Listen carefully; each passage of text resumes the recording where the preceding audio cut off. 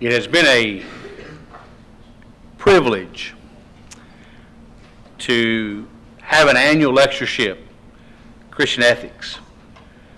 And we're going to say some more in just a moment about those whose generosity has made it possible, and to talk a bit about the Currie and the Strickland behind the Currie-Strickland Distinguished Lectures in Christian Ethics. But it has been a real privilege and joy to be a part of this. And we're glad to welcome you here today. And we pray that God's blessings upon each of you and upon our time here together.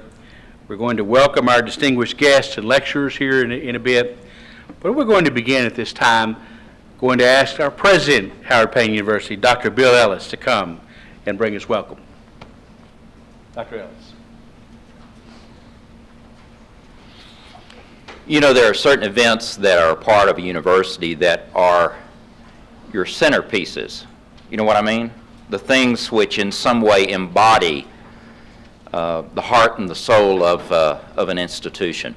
It's the same thing in churches. There are certain events that occur at a church that you look forward to. Sometimes it's a potluck dinner, you know, that happens every year. That is the place that, while you might not point to that as the thing which embodies what the church is, you would be lessened if it weren't that way. And I want you to know that the Currie-Strickland Lecture is that for us here. We certainly have many things during our academic year that are centerpieces for us and important events. But I dare say there is not another event such as this lectureship that embodies so many pieces of what we are as a university. As a Christian institution, this lectureship centered in the things of the kingdom and the things of the Lord. And I would even go so far as to say, being the kind of lectureship it is, we operate not within the mainstream, but on those fringes where the Lord Himself operated. Following Christ, we tend to follow Him in social ways too much. And but when you have a lectureship that is focused on ethics and the kinds of things that Dr. Tracy was interested in and wrote about, you're on the fringes. You're pushing things in ways that the Lord pushed them. So I point to this lectureship as a centerpiece in that way of the institution as a Christian institution. And certainly in our centering in Dr. Tracy and those who've gone before, we're talking about academicians. This is a scholarly lectureship. It talks about things that are so closely tied to academics, which is, of course, what we are as an academic institution. And the other thing is, all the friends come back. It's about family as well. We have lecturers come in, we have opportunities to have scholars into the campus, but most of those are not family, if you understand what I mean. You know. But so much of the Currie-Strickland lectureship is about family, about coming back together as a community, as part of the kingdom of God, as a part of this institution. And every year we have an opportunity to add to the family with new folks who come and are a part of this lectureship and are then a part of our university, a part of the Currie-Strickland lectureship, a part of the family. And so it is with great pleasure that I welcome all of you to come and be a part of this very important moment in the life of our institution this year. We are delighted to have you on the campus. We hope you feel at home. My desire is that you feel at home, and if you don't feel at home, then I'm hoping it's your fault and not ours, because our intention is to make you feel a part of the family.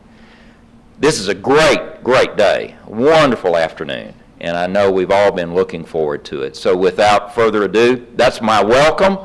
Let's sit back and enjoy just some wonderful, stimulating discussion through this afternoon. Donnie, thank you.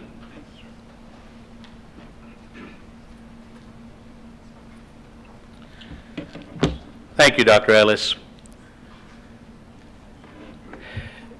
It's good to see all of you here. Glad you've come. Dr. Ellis was talking about this matter of coming back and being together again. Every time we do this, I chuckle a little bit to myself.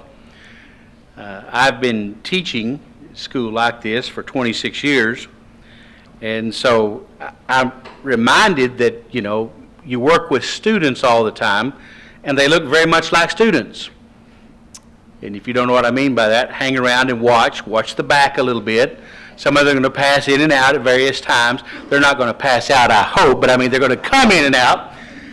But, you know, they're students, and they look like students, and they act like students, and each year they're different, and each year they're the same. And I think, you know, these people are going to grow up someday and become responsible people. And then I remember that, you know, when I was a student here, so was my colleague Bill Fowler, so was my colleague Mary Carpenter, and so was our friend and one for whom these lectures have been dedicated and given and supported, David Currie. And I think about that, and then I think about Gary Elliston, who, through the generosity of he and his wife Molly, makes this whole thing possible through their gift. We all students together, and you know, we looked very much like students then, and I think, you know, we knuckleheads grew up to be real people, and so these guys will too. So it gives me some hope and some encouragement, but it's a lot of fun. And I got tickled. The connections part of this thing, we always smile when you think about it. We were having lunch, and Mary Carpenter was telling the story that one year during the Christmas break, she and Rick Akins, who's on our board of trustees, and Gary Elliston, the three of them went to Washington, D.C. to a Christian Life Commission meeting. So all the way back in those days. And I remember that we were in the Ministerial Alliance, a group that will meet with our lecturers tomorrow morning at 10 a.m. And the first time I ever met Phil Strickland, I was a student officer in that organization. We invited him to come and speak to our Ministerial Alliance, and he came and he spoke, and David Currie and I took him out to dinner afterwards. Every time I think of that, I smile, because he talked to us about world hunger, something that was very dear to his heart. It's also continued to be something that's important, and we talk about how we respond to the world. You will notice, if you look at the biographical information on some of these people, that they've been very much involved in these kinds of things. And as a matter of fact, today we have a display at the back of the room. Here in Brownwood, Texas today, we're having an annual fundraising event to help feed hungry people in our area. It's called Empty Bowls. And it's taking place at the Brownwood Coliseum, started at 11 p.m., runs through 7 this evening. We finish here this afternoon at 5 o'clock, and you want to have dinner before you travel or go home, go by the Coliseum. For $10, you get a bowl of soup. You get to keep your bowl, and the soup's been donated. And so $9 will go to help feed hungry people in Brownwood. $1 will be sent to feed the Hungry National Organization. And you say, what are you doing promoting something like that at a lecture? But it's a lecture on Christian ethics. I think Phil Strickland and David Currie be quite happy for us to do that. Besides all that, my colleague Gary Gramling will be very happy I did that, and I have to live with him every day. So you know how that is. No, it's a great thing. It's a great thing. This is a wonderful opportunity we have. The name David Currie means a lot at Howard Payne University. It means a lot to Texas Baptists. It means a lot to Southern Baptists. Having known David since our school days, I will tell you, sometimes it means different things to different people. Well, those of you that know him best can chuckle about that, but he has been extremely influential, and it's one of those kinds of things that his passion, his concern for things, for ethical issues, he had some of that fire in him all the way back to those students' days. And so we're so pleased that he's here today. he and his wife, his sister and brother-in-law, going to ask him to come in just a moment and say a few words to you. So although he's worn very many different hats, and David is one of those people who can wear different hats and wear them effectively, he's the president of Cornerstone Builders, a man who loves and cares about Baptists in a way that few I've ever known, maybe few ever have. Dr. David Currie, come and say a few words to us this afternoon. Welcome, David Currie.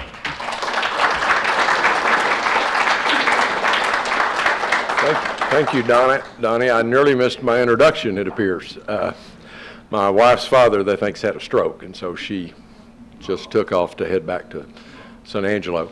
But this is, I do want to welcome you. I want to thank Gary and Molly, who aren't here, for doing this in honor of Phil and I. The three of us were very close.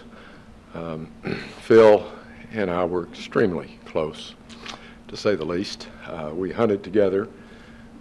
He read everything I wrote, including the things I wrote late at night that he would write back and say, you know you can't publish that. And I said, I know, but I needed to get it off my chest so you could tell me I couldn't publish it. And I will clean it up now. And I miss him every day. It is a little sad occasion for us in that my mother, who tried to attend these each year, passed away on December the 20th. But a wonderful life of 94 years and 8 months, and I had the honor of preaching her funeral. My points were faith, friends, fun, friends, family, and faith. Because she was a great deal of fun. She continued to make friends. The whole little church at Paint Rock was full, along with folks standing and folks in the choir loft. And at 94, you usually outlive your friends. But she just kept making new ones. Certainly loved her family unconditionally, which was pretty important to me because I need that kind, or I don't get any, for sure. But I am thrilled that my sister and brother-in-law are here, and I'm thrilled that Carolyn is here, and that our families are able to stay close. Her girls are my girls, and my sons are her sons, in my opinion, and that's very special to me. And I'm especially grateful for Stephen and Susie and Welton being our speakers. Stephen is carrying on in the Phil Strickland tradition of giving his life to Baptist at considerable financial sacrifice for what he could do as a lawyer in the public sector. Susie, no one was a better choice to succeed Phil at the Christian Life Commission than Susie Painter, both in her heart and her intelligence and her commitment. She is a perfect fit. And Welton and I go back a long, long ways, 35 years at least. A remarkable man, head of the Interfaith Alliance, on whose board I continue to proudly serve in Washington, D.C., making such a significant contribution to the dialogue regarding religious liberty, and that just because we disagree doesn't make the other the enemy. And no one says it better than Welton. No one brings that perspective on a national stage with more balance and more integrity and more Christ-centeredness that he has while he works with the Muslims and the Sikhs and the Buddhists and the others that we share the board with. And they're really quite interesting people. They put up with me. I told them one time, you know, the reason I do this is so I can tell y'all you ought to believe in Jesus. And they handle it just fine. My closest friend on the board is a Jewish rabbi. Loretta and I have been in his home for the Passover meal one Friday evening, which is without doubt one of the highlight religious experiences of my life. And so it has helped me grow a great deal. For a guy from Paint Rock with a high school graduating class of 5, to be friends with these folks is really a tremendous honor. So I thank you for being here. I thank this university. I rotated off the board, but Dr. Ellis has done a remarkable job since he's been here, Bill. I'm extremely proud of you and the way the school has grown and the commitment to its Christian commitment and integrity and Baptist principles. This is the one school I don't worry about not really staying true to what it means to be a Baptist. And part of that's Donnie, who I went to school with as well, and I'm so proud of him. And we've deer hunted together too years ago. We ought to do that again, Donnie. You're welcome to come. But I thank you all for being here. I thank you for this group of folks that have taken out of their time because it was significant to them. And I think you will hear things that will challenge you in your living of your Christian life. And so thank you so much.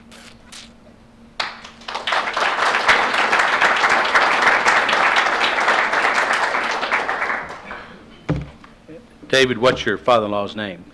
Jack Whitehead. Would you join me and let's pray? Heavenly Father, we pause in the midst of the moment to seek your blessing, seek your intervention, and ask for your provision and care over David's father-in-law, Jack. Be with his wife, Loretta, even as she travels. Give her mercy to bring her safely there. Give her a kind of peace in the midst of the anxiety that this brings. To know that you'll walk with her, that you'll hold her hand. Be with David as he's here with us, and yet part of him goes with her and with his father-in-law. Use doctors and nurses as instruments in your hand. Minister to him. Minister to his beloved ones. And minister to each of us. Now walk with us as we continue this day. In Jesus' name we pray. Amen.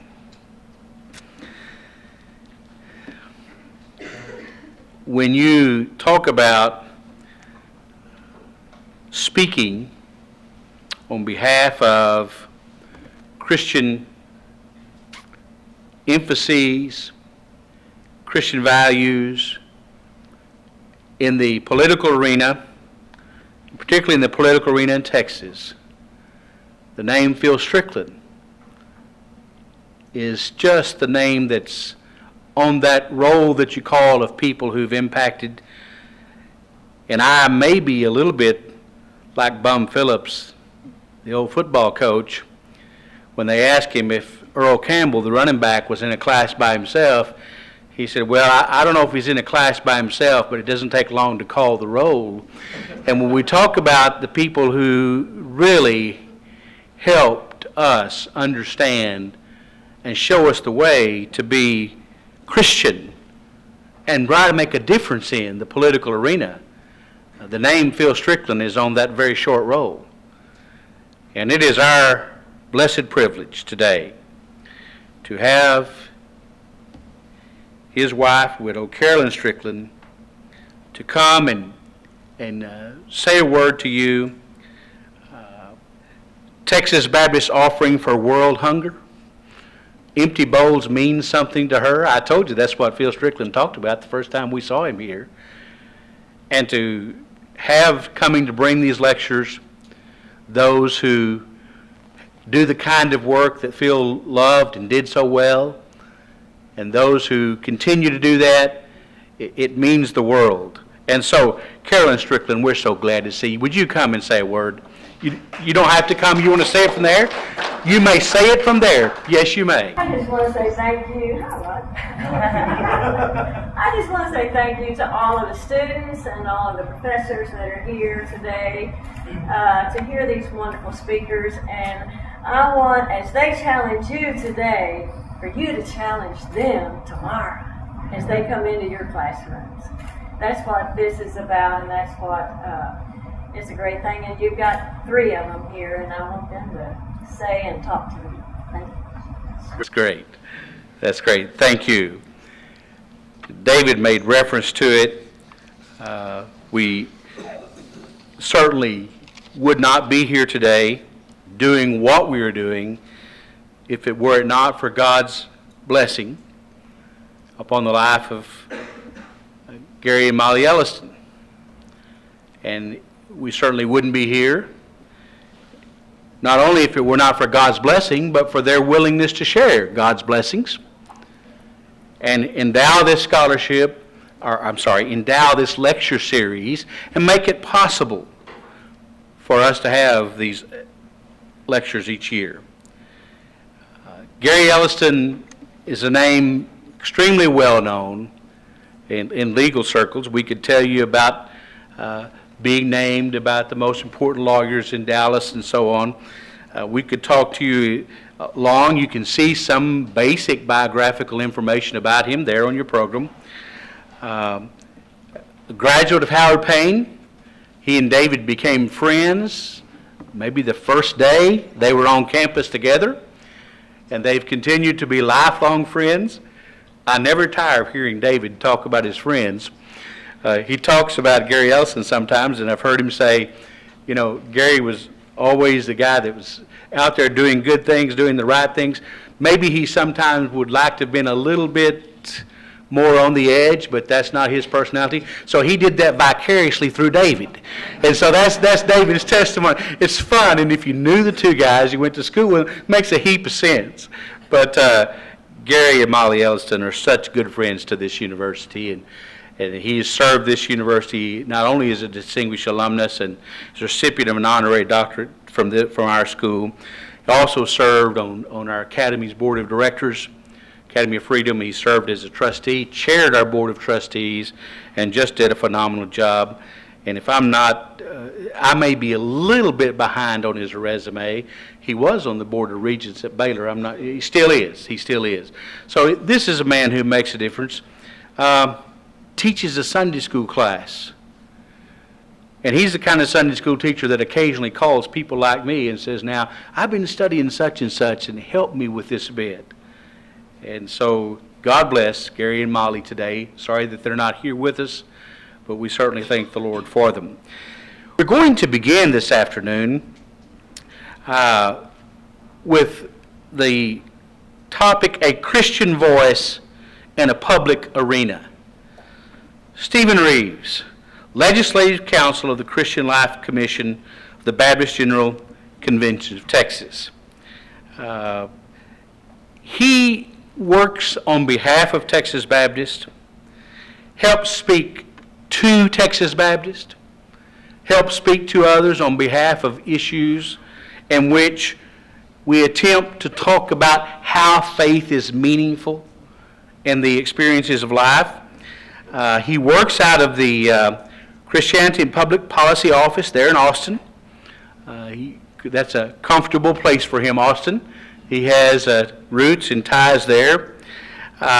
He does a lot of work in helping advocate on behalf of moral and public policy issues in the Texas legislature, helps to educate churches about current policy issues, and encourages Texas Baptists to get involved in the political process, keep abreast of developments in church and state law. He also works to provide churches with some basic legal advice through a reference manual called Keeping Your Church Out of Court. And you students say, well, that's very, very nice. I don't know when that would ever be meaningful to me. So he walked in today and he said, you know, we eating lunch there right before we came over, and he said, I was just on the phone with a youth minister, and I told him where I was going, what I was doing. And he said, oh, yeah, I'm a graduate of that. John Adams. It has been a very few years ago that John Adams sat where you guys are sitting today. He's now a youth minister in South Texas, and he's calling Stephen about talking about this matter of how you deal with the legal issues. So it's as relevant as every student in the room, and as relevant as every one of us in the room who care about such things. And so we're extremely grateful for the work that he does. And although we're only a small part, and we can no more speak for the whole as anyone else, nevertheless, may we assume a bit of prerogative and say, as a part of the Texas Baptist family, thank you, Stephen Reeves, for what you do, and we hear you gladly as you come to speak to us. Welcome, Stephen Reeves.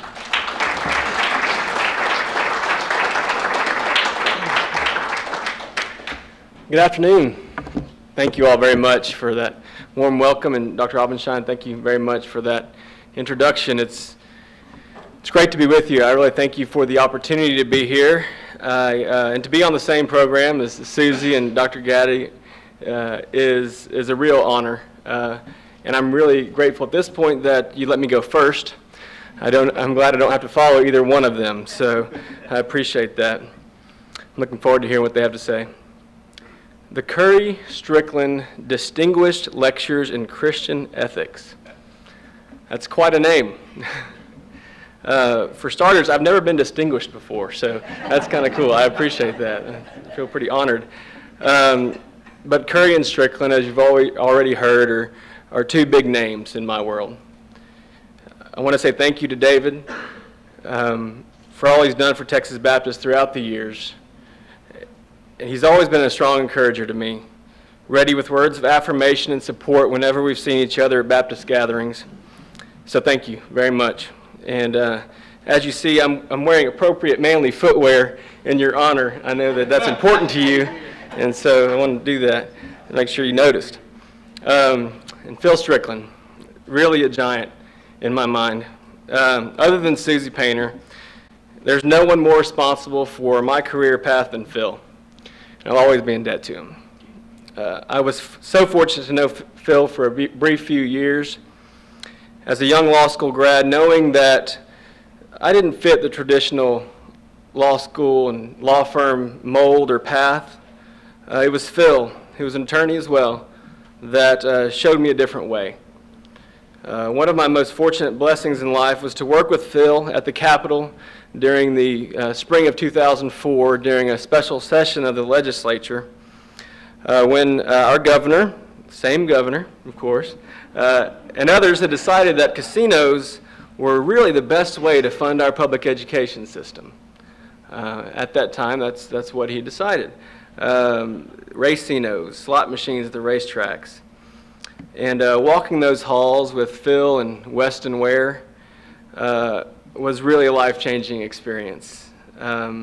We worked together directly for less than a year, but it was enough time for him to take me to the Nighthawk restaurant in Austin like he liked to do, and enough time to get me hooked on this type of unique work that we do at the CLC. And I'll come back to Phil in a few minutes because I want to tell a story, a favorite story of our time together. The title I was given to speak to this afternoon was A Christian Voice in the Public Arena. And that's a pretty broad topic. But before I get into the meat of what I have to say, a bit of a caveat here in the university. I'm not a preacher, not a theologian, and didn't go to seminary, and I'm also not a professor. No PhD here. But what I'll try to share with you is from a practitioner's perspective. In my role at the CLC, I stand there, and on the one hand, I'm in Austin and advocating and as a registered lobbyist at the Capitol on behalf of the Christian Life Commission. And on the other hand, I'm turning back to Texas Baptists and to churches and trying to explain a little bit of what's going on and what's important and what they should be paying attention to, and then try and facilitate that relationship and encourage folks to be involved and to have their voice heard at the Capitol. And in that role, I'm asked to speak publicly a lot. Committee hearings, city council meetings, student groups. I had a Howard Payne class here just a few weeks ago that came to the Capitol. Church groups. I give lots of talks. I don't give a lot of lectures. So I realize there's a big difference between the two, but I'll do my best here. And what I lack in formal education, however, I like to think I make up for in real life lessons and some intense, in-depth experiences. I want to say thank you to those who've been so influential in my career and also my faith. First, my mom, who made the trip here, and so that's important. I've also been fortunate to be a member of some great churches, great Texas Baptist churches, including Pond Springs Baptist Church I grew up in, a little church in northwest Austin. And I've heard some mighty powerful prophetic preaching in my time. First and foremost from Roger Painter, who's here today, my pastor, but also from Charlie Johnson and Philip Wise and Jim Somerville in Washington, D.C., and Steve Hyde in Northern Virginia. I've been fortunate to have such great pastors. And professionally, I've mentioned Phil and Susie already, but also Brent Walker and Holly Holman at the Baptist Joint Committee, and James Dunn and Melissa Rogers. And in my book, those are some pretty good mentors. That's a real life education I can take if those are my professors. So I'm very in debt to them. And if there's a central theme for my lecture here today, it's this: that I believe that Christians here in the U.S. have a responsibility as a people of faith called to work for justice, and as American citizens given the power to self-govern, they have a responsibility to engage the public square in the realm of politics. The responsibility to work for justice comes clearly from Scripture. And the opportunity to do so on a large scale comes from the American system of government, the democracy, where we all have a say. And the two together create this obligation in my mind. But it is a road fraught with pitfalls and dangers. And how Christians speak in that public square, in my opinion, is just as important as what they say and what they decide to speak out on.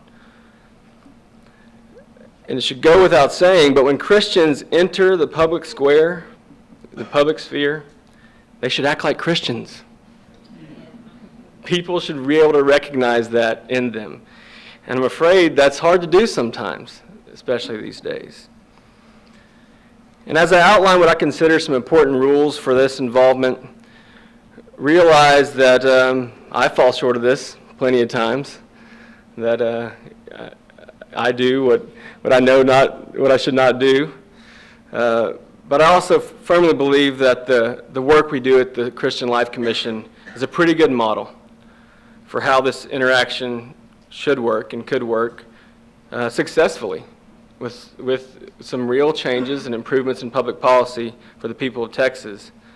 And I'm going to talk about that, but I promise not to turn this into just one long commercial for the Christian Life Commission. But I want to turn now to a story about Phil, not only because I think it gives you a little bit of insight into the type of man he was, but also I think it illustrates some points that I want to make generally about this relationship. As I said earlier, in the special session of the spring of 2004, I was working in Austin with Phil as a legislative consultant, having just graduated from law school and taken the bar. And there was a strong push for slot machines in Texas. Phil asked me to do a very simple task. I didn't have a lot of experience, but this really wasn't a lobby visit he asked me to go on. It was more like an errand. It was, kind of a glorified errand when you go to the Capitol. He asked me to go to a legislator's office, who will remain nameless, who was a friend on this issue. He also opposed the expansion of gambling. And I was to pick up a list of names of legislators. And I can't remember if this was a name of folks we needed to work on, movable members who weren't sure where they stood yet, or maybe it was the hard yeses who were opposed to us on this issue, who supported the gambling expansion, or maybe it was the hard no's, those that were with us. You do a lot of counting when you're a lobbyist, and numbers make a big difference. And so this list was important, and so I went over there to pick up this list, and I walk in, and there's the young legislative aide at the desk, and I tell her who I'm with and what I'm here to do, and she says, okay, sure, you can have that list, but I'm going to keep the hard copy. I don't know what it was. She didn't want to hand it over to me or what, but she said, but why don't you just write them down on your pad? And I said, okay, I'll do that. So I sit down and start writing the list, and she says, I'm glad you're here. I've got a question, and I think you're a good person to ask. She then pointed to one of what I noticed were several Bibles on her desk and in her work area, and she asked, where in that book does it say we should provide a free public education? And I kind of was taken aback and thought about it for a second, and I said, well, it doesn't say that in there. It says it in the Texas Constitution. But I'm pretty sure that it does say something about caring for the poor, and providing a public education is a pretty good place to start. needless to say, she did not like that answer very much at all, and the visit kind of went downhill from there. See, working for the Christian Life Commission, you have to learn the art of a legislative visit, and in particular, how to talk to any office, no matter how differently they believe from you. You engaging and befriending people with vastly different beliefs than yours, all the while maintaining your own integrity. It's tricky business to do this. And I had not learned that lesson yet. So after about a half hour of intense debate, when I remember her saying things like, "Do you think those people want an education?"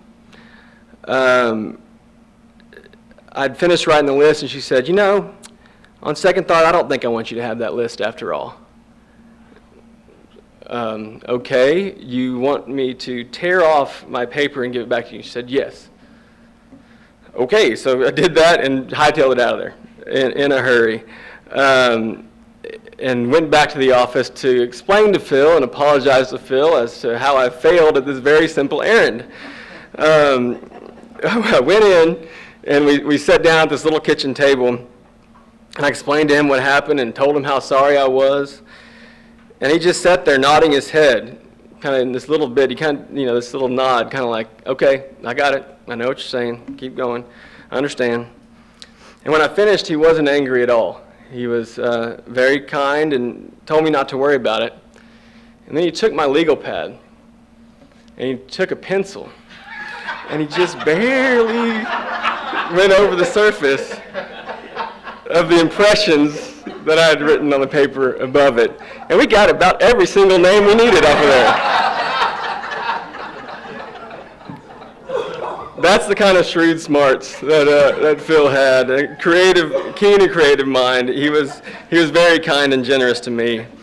But I also learned from that experience how to redirect conversation to areas of agreement, and how to better pick my battles when on a legislative visit.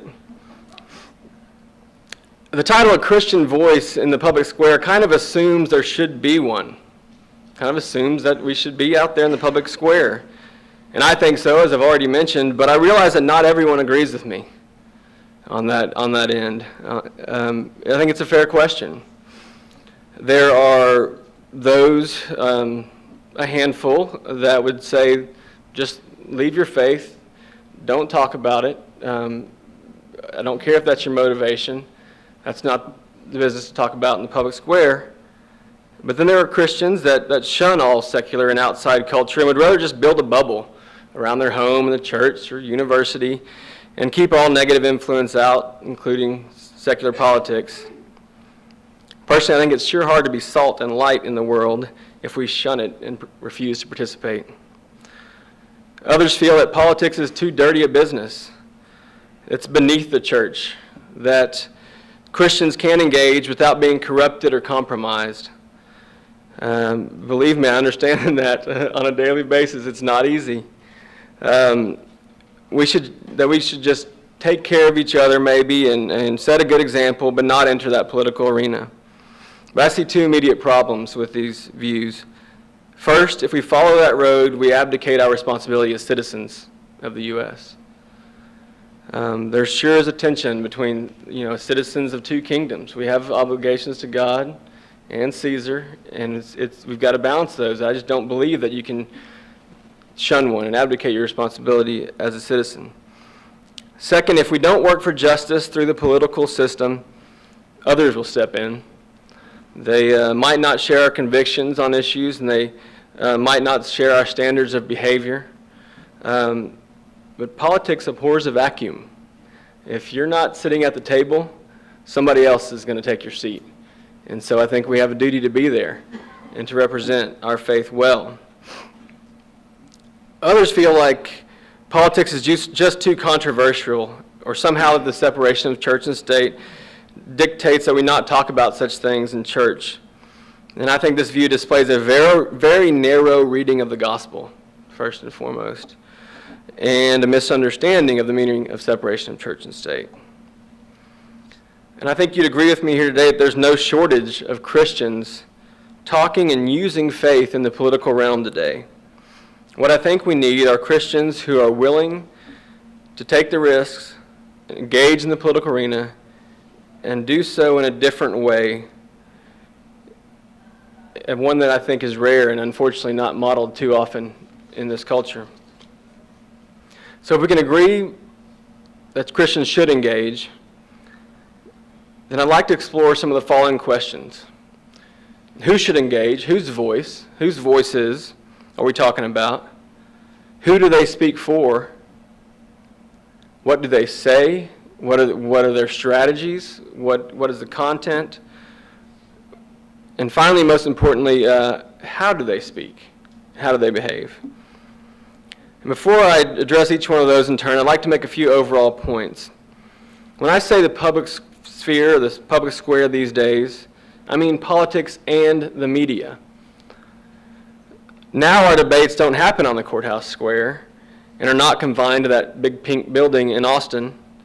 They happen 24 hours a day, 7 days a week, on the cable news networks, on websites and blogs, and of course Facebook. What a wonderful place for this kind of debate. It's my strong conviction that the realms of media and politics have very non-Christian and even anti-Christian motivations and goals that we need to be aware of and recognize when we step into those spheres. The media celebrate, and in my opinion, sometimes create dissension, disagreement, argument, conflict. These are not Christian values or goals. These are not reconciliation, peace, and redemption.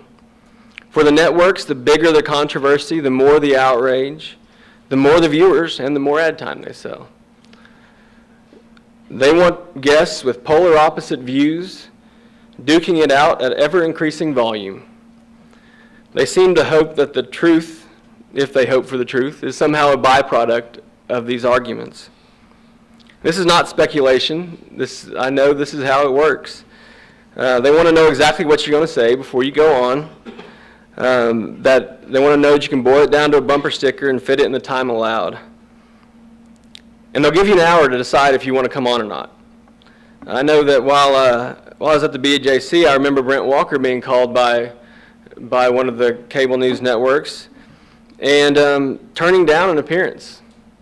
But that's hard to do, especially when you're a nonprofit trying to raise money and trying to have a high profile. But he just couldn't oversimplify a position and boil it down and be pegged at one polar end of the spectrum. I think Christians in the public square should model the third way that may be a bit too nuanced for the cable networks. We should not so easily fall into the us versus them model. As I've heard more than one preacher say here lately, our country would be a lot better off if we would all turn off Rush, Rachel, Keith, and Bill and turn on and open up Matthew, Mark, Luke, and John. Just totally stole that line. But I'm not the first. In the politics, the political realm, it's about winning. That's what politics is about. It's about beating your opponent, and what do I have to do to win the next election? It's a win-at-all-cost game where too often the ends justify the means. And the way to win is to demean your adversary. I think it is clear that the types of rhetoric and actions often seen by parties and candidates do not comply with some basic understandings of Christian ethics. We need to be careful when we step into that world. Again, thinking that we should. In both media and politics, people of faith need to be careful that when they enter that sphere, their ethical and Christian values influence their actions rather than the no holds barred rules of either two. Also, in my mind, there's a vast difference between politics and public policy. Politics is the competition to determine who makes the policy. You have to understand and account for the former to have a positive impact on the latter. But you can also be politically victorious and have no interest in good public policy whatsoever. I was reminded of this fact during the past legislative session when I was talking to a very conservative Republican member of the legislature who found himself on the wrong end of some Tea Party vitriol. And he was so frustrated. He said, "I'm being threatened with a primary opponent. They say they're going to fund a challenger, but I consider myself a strong Tea Party patriot. I even went to the rally in Washington. I believe in conservative governance, not in no government whatsoever. You can win the political game, but not care for public policy, in my opinion. And Christians should spend much more time focused on the policy, important issues and problems the government should address, and much less time on the horse race politics that dominate the media." That being said, I'll return to the big questions of who, what, and how that I've laid out here today. When we say a Christian voice in the public square, whose voice are we talking about? The local church pastor? Yes, in some instances, the pastor will speak out on issues of political concern, but whether and how to do that, I'm going to leave for Susie's presentation. The church itself, as a body, again, in some circumstances, within limitations, the answers may be yes. Unfortunately, I think Dr. Gaddy may talk a little bit more about that this afternoon. That leaves the individual Christian and voter. But Christians do not all agree on the issues. We know this. That means we're talking about voices plural. I think one important cultural development would be that the Christian voice is no longer seen as a monolithic, that there are a variety of Christian viewpoints and many voices speaking out on issues of concern to them, sometimes coming to different conclusions, but unafraid to claim that their conviction is rooted in their faith. Whomever is speaking, as tempting it may be, they must resist the urge to claim that theirs is the only permissible Christian position. It's an easy trap to fall into. There's a lot of issues we can talk about that seem one-sided. It's part of our role at the CLC to help magnify those voices. We often get calls from Texas Baptists concerned about a particular issue that we might not necessarily do a lot of work on, although our agenda is very, very broad. But we're happy to host people in our office in Austin, to give them tips on effective advocacy, and introduce them to key legislators working on the issues they're passionate about. Who do Christians speak for? This may seem like a bit of a strange question to you, but it's not strange at all in Austin. It is one of the key characteristics that I believe makes the Christian Life Commission different from other lobby groups and advocacy organizations in Austin. And I think it gains us more respect. When a person or organization walks into the legislative office, you can bet they're asking for something for themselves or their members. It's not always a bad thing. They may be protecting the jobs and livelihoods of their members, but they're acting out of their own self-interest. And now technically the CLC speaks to and with Texas Baptists on a number of issues, but in a very real sense, we try to be, and I like to think that we speak for those who have no voice. Maybe a lobbyist for the least of these in our best days. We work on issues that promote the common good, and only rarely on those that would directly benefit our churches or church members. Elected officials understand that difference. It is much harder to be brushed aside when you're not in it for yourself or your own profit. So what should Christians say in the public square? What should they say so they'll be heard? What strategy should they employ to be effective advocates and get their positions across? In my experience, there are basically three ways to be an effective advocate. The first is to play the money game. I think we kind of have an idea about what that is. This is how much of the lobby work is done in Austin. The organization or individual hires a well-paid, well-connected lobbyist who has long-established relationships with the decision makers in the legislature. They then often lavish contributions on candidates and form political action committees. They directly support or oppose candidates for office who they know will support their position. This is typical in both parties. This is how much of the work gets done.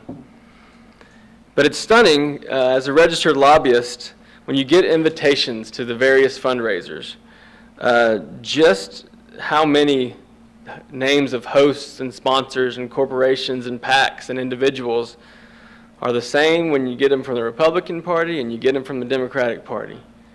There's an awful lot of overlap.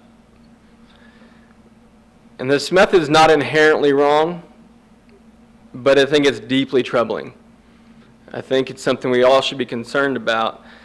But a lecture on the perils of campaign finance system will have to wait to another day. That's a whole nother road to go down. While some Christian organizations employ this strategy for sure, it's not how the CLC operates. And the money game is really only available to the few in the society and the most wealthy among us. The second strategy comes from an in-depth working knowledge of an issue. This type of advocacy is supported by research, studies, facts, and experience.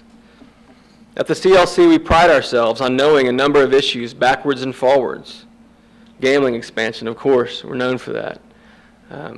But now, predatory lending, payday and auto title lending, we've begun to lead the state in the efforts to reform that.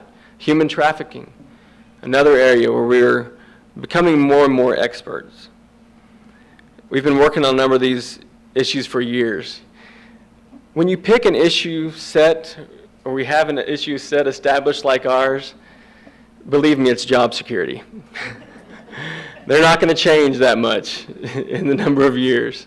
They tend to be the same thing, working for the same people on the same issues.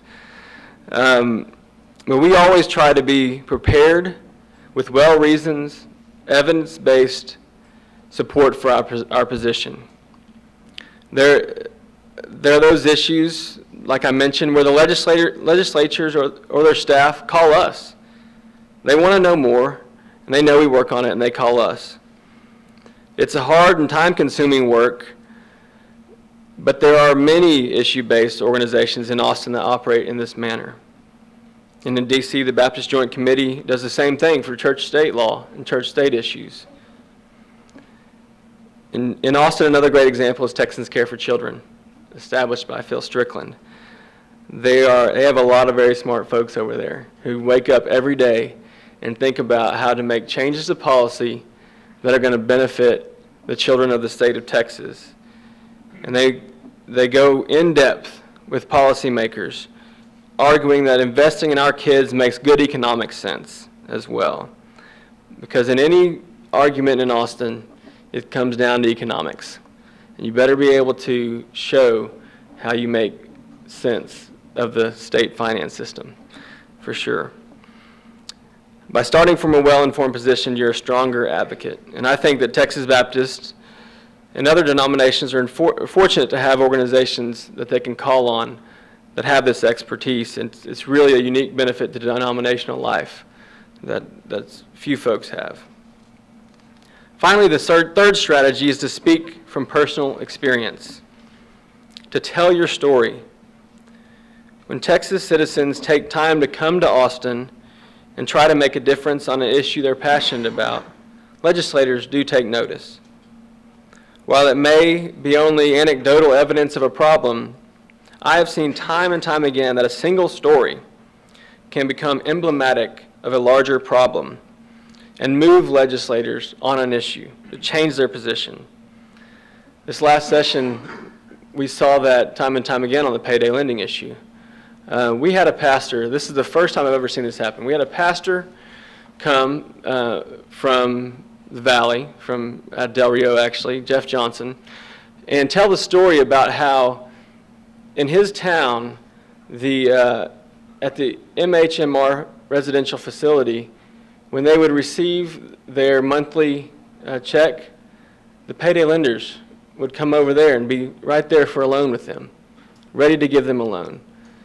And these folks felt so proud and honored that someone would want to give them a loan that what ended up happening is they owed their whole check to the payday lenders. He told that story in a hearing in the House, and I'd never heard it. I hadn't seen his testimony. The bill, of course, had already been written. They're testifying on the bill. A new version comes out. And I was very, very involved in this legislation, and all of a sudden it had a new line in there that prohibited those folks, those payday and auto title lenders, from appearing on the grounds of such facilities, hospitals, nursing home, MHMR, or advertising there. That's one man, one hearing made that change. The stories make a difference. And while many individuals have those compelling stories, it's really important to know who to tell and when to tell it. This is when the expertise and understanding of the legislative process come in handy. Whether that person should just call up their own legislator and tell that story, or maybe a committee chair is the one who really needs to hear it, or maybe there's a hearing coming up with public testimony, and that's when and where they need to be.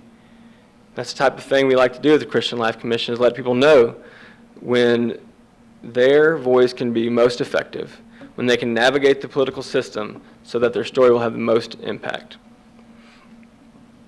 Finally, I'd like to take the rest of my time to talk about how Christians should use our voice in the public square.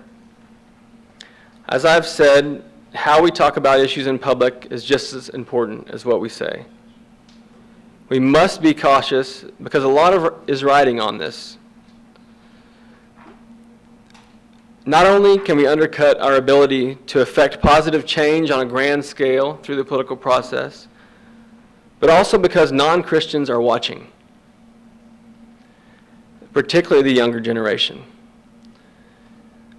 A Barna Group poll from 2007 was published in a book called Unchristian by David Kinnaman and Gabe Lyons. It found that 75% of non-Christians aged 16 to 29 considered the church too political. This was the fourth most negative characteristic they had of the church, just behind anti-homosexual, judgmental, and hypocritical. Shouldn't we conclude then that the church should just stay out of political issues altogether? I don't think so. I don't think that's what they were touching on. In my experience, members of my generation and younger want a church that's engaged in the world. Maybe they're working on policy more than politics, but they're working on social justice issues.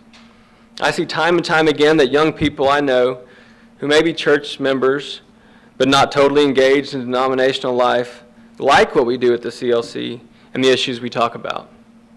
I think the feeling that the church is too political has a lot more to do with how Christians have been involved in politics. Is it too much to ask Christians to act Christian? To conduct ourselves in word and deed in a manner that not only bears witness to our belief in Christ, but makes it clear that we're trying to pattern our lives after Him? What if Christians in the U.S. modeled redemption and reconciliation in the world of politics and public policy? What if we all acted like our political opponent might just sit down on the pew next to us next Sunday? Which is not all that uncommon, actually, in First Baptist Austin. Every now and then you turn your head and there's the guy you were just testifying against his bill the week before. It happens. But I'm afraid that currently a rather loud group of Christians has allowed the realm of politics to influence their morals and ethics and not the other way around. As a general principle, I believe we must advocate in a way that those who do not share our faith can feel free to disagree or agree based on the merits of our argument. I think that is very important. You can be rooted in your faith and have a faith motivation, but when you come to testify, you need to make the argument in a way that anybody can be free to agree or disagree no matter what faith they hold. We don't need to hide our motivations, but we can't act like Scripture and faith are the last word on an issue. it's very tempting at this point to go through the bad examples on how not to participate in the public realm as a Christian. And maybe just Pat Robertson could be a good poster child for that part of the discussion. But I'm going to refrain from doing that at this point. I think I would be violating some of the principles I would like to uphold if I did that. I spent the rest of the time name-calling and telling who's doing it right and who's doing it wrong.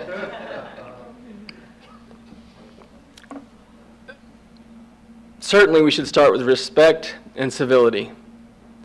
Some very basic tenets that if we truly believe that our brothers and sisters are made in God's image, that should affect how we talk to them, how we treat them, how we see them. And I want to commend to you an interview I read recently, between Jimmy Carter and Al Mohler. I don't know if y'all saw this. There's an ABP article about it, but it was on Al Mohler's program. It's fascinating for the content and the debate they have about theological issues primarily.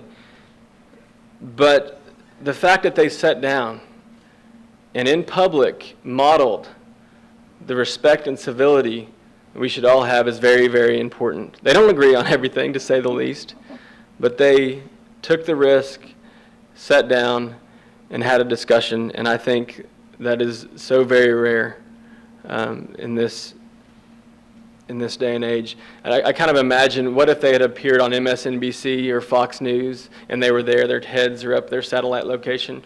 I guarantee you it would not have gone the same way it did as when they sat down and talked to one another. Humility.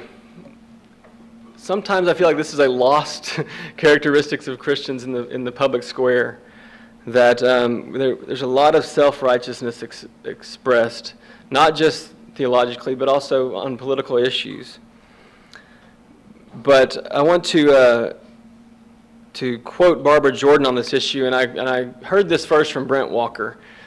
He has a chapter in a book, in a speech called The Religious American Citizen, where he quotes Barbara Jordan saying, "You would do well to pursue your cause with vigor, while remembering that you are a servant of God, not a spokesperson for God, and remembering that God might well choose to bless an opposing point of view for reasons that have not been revealed to you." Very, very wise words from a wise woman. One other way we go about this work that's important is in coalition. That when we're in Austin working on an issue, as I mentioned, there's a handful that we're kind of the experts on and that we lead on. Hunger issue, we've convened a new coalition on hunger issues. People sometimes outside of the political realm don't understand coalitions. They like to paint the guilt by association brush. And I think I would be hard-pressed to think of another organization in the state that is in coalition, working together with other organizations on one common goal, that shares as wide a political spectrum as the Christian Life Commission does. When you work in coalitions, your voice is magnified. You bring relationships and friends to an issue that you wouldn't have if you were by yourself. But that means you're going to work with people that disagree with you on other issues. The Christian Life Commission is in coalitions with the Eagle Forum of Texas and Concerned Women for America, about as conservative as it comes. And then we're in coalitions with Texas Freedom Network, about as progressive as it comes, depending on the issue. And it's important to work in coalition. When we're not the experts on one of those issue areas, we rely on our friends, and that's how we get the work done. And it's important to understand that that's a benefit and does not detract from your own individual voice or viewpoints at all. We're also nonpartisan. And this is not just to stay on the right side of any 501c3 tax status. It's very much intentional. That our issues are broad.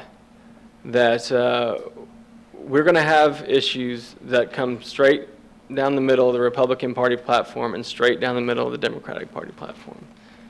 And that's important. The Christian Life Commission has been around 60 years. You don't hang around that long by picking only one set of friends. And this sincerely magnifies our voice in Austin. There's not an office, to my knowledge, that I can't walk into and agree 100% with on some issue, and also disagree 100% with on another issue. And that's very important. I was just relayed a story that someone was at an event and a legislator was talking and saying things that the Christian Life Commission wouldn't necessarily agree with on church state. And I said, he's with us on payday lending. You know, you got to take what you can and you got to work with it. And it's very important to be nonpartisan. It's also important to be sure you're not appealing to fear and anger, or that someone is not trying to motivate you based on fear and anger. I think that's very common these days. Now, there is a place for righteous indignation. Mine happens to be payday lending. I can get real fired up about that real quick. But that anger and that sentiment should be directed at those who are perpetrating an injustice, not at those who have political differences from us. I think, finally, you've got to take the long view. As I said, we've been around 60 years. We're going to be around next session, and the session after that, and the session after that. And I think sometimes in Austin, when groups are busy picking winners, picking candidates and funding them, or creating voter guides that really deceive and push people to vote one direction, I think people see that as a very temporary work, that this is about next session. And what happens if that person's not there? What happens if the one you just lost, and the candidate you funded just lost? What's the chance of that other person being very friendly and helping you out on many issues? I think you've got to take the long view, decades ahead, not the next election. Finally, I think we should impact the public square in a way that makes it a better place, in a way where we could suggest to our children and our churches that they could choose public service, that they could choose the realm of politics, and that would be an appealing option. I think that's a shame that I think our current situation is such that it makes me wonder who would want to get in that business. And I think churches and Christians should model good behavior and hopefully, and maybe a little idealistically, change that field that we're playing on. We have the power to do it if we would just consider how we engage when we engage. Thank you very much.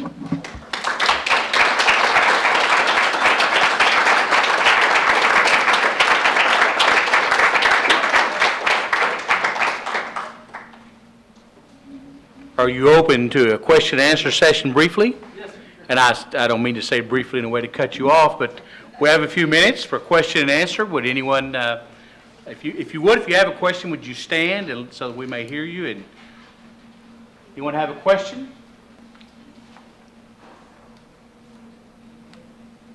Yes, sir. Please clarify your use of the concept of nonpartisan. Sure. Because clearly when you're advocating for an issue, you're rather partisan on the issue. So can you clarify for us a little bit how you mean that? Yes. I think when I say nonpartisan as an organization, I mean that you cannot be pigeonholed as a arm of a single party. That if you work on issues that only line up with one party, it's very hard to cross that line, and it's very hard to have influence with folks of the other party. We're kind of stuck with a two-party system here. You have to work in that. You have to understand it, but try and work in both is my suggestion. I think I ended about talking about, people actually running for office and candidates. Of course, they're going to have to go through the party system. They're going to have to go through the financing system. It's difficult, but I think that there's a few places where those truly bipartisan can be modeled. I have got friends and family on all across the political spectrum, and I'll get asked sometime when I'm talking about an issue, wouldn't it be a lot easier if the Democrats weren't there? Wouldn't it be a lot easier if the Republicans weren't in your way? And some days, yes. It sure would be great if this party would say, you do this, and they all did it, and it was our issue, and we're in good shape. But as I do my work, I actually find myself becoming less and less partisan. When you focus on the policy, the partisan tends to fade away. Because you're going to find folks who break the mold, who are on both sides of the aisle and who agree with you. But also you're going to know people personally, individually. I know Susie's going to talk about this in a minute.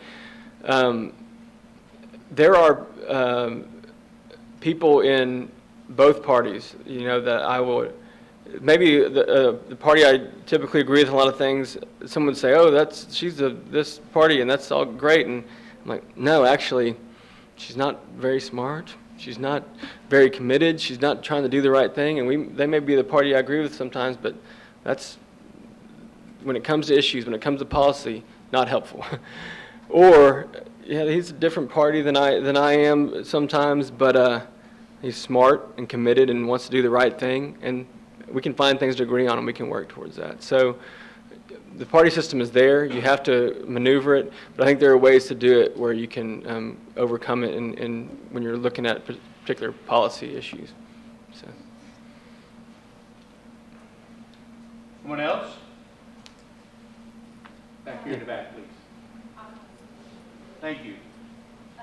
Me and my friend Catherine are really going to Washington, D.C. this summer. Great. And we both study, she studies mathematics and political science. I study business administration and political science for the academy here. And we were just, I was wondering, I'm sure that she's thinking the same thing, being thrown kind of into a kind of like a bloodbath of politics, taking on a whole, where all business is centered around politics. There, you were talking about how anything political, you're often asked the question about economics.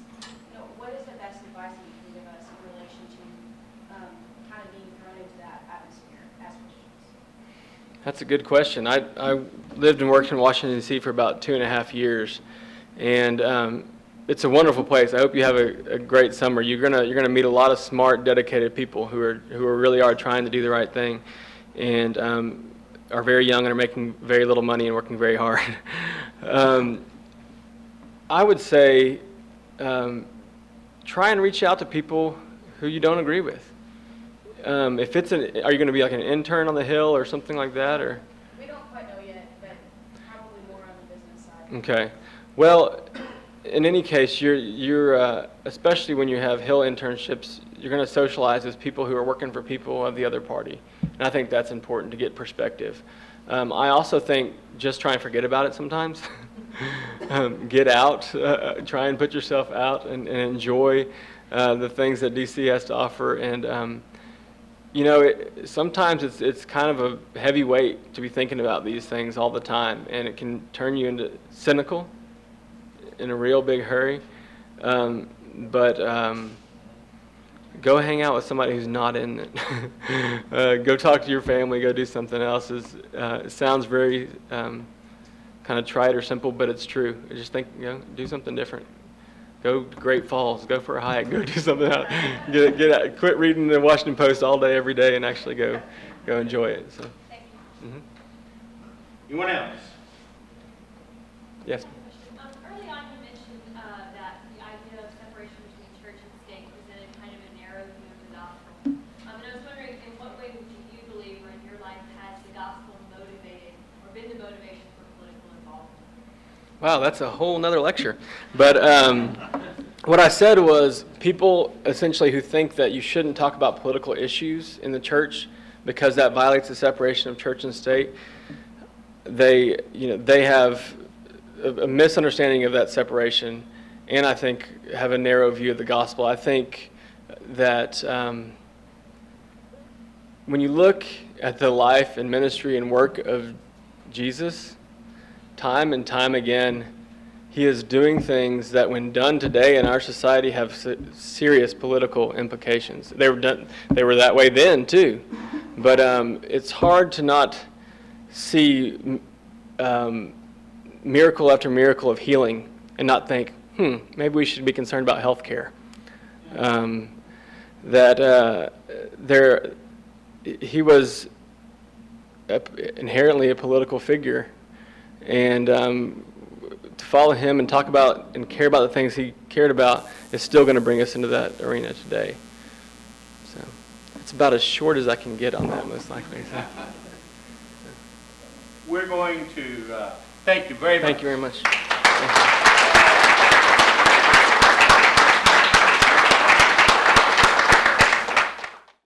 I'm going to tarry too long and overlook probably what I should say, some of the most important things. Simply put, she also has had a long-term interest in literacy. And so I find it very interesting, the National Literacy Professor and Consultant. And I don't know what she will say about lecturing, but Stephen, she has been a faculty member, so maybe she's more comfortable with a lecture or not. So, married to Roger Painter, Dr. Roger Painter, senior pastor of First Baptist Church of Austin, native of San Antonio, Texas, graduate of Baylor University, University of Louisville, Kentucky, Stephen F. Austin University. We're glad to have her here. Susie Painter, welcome her, please.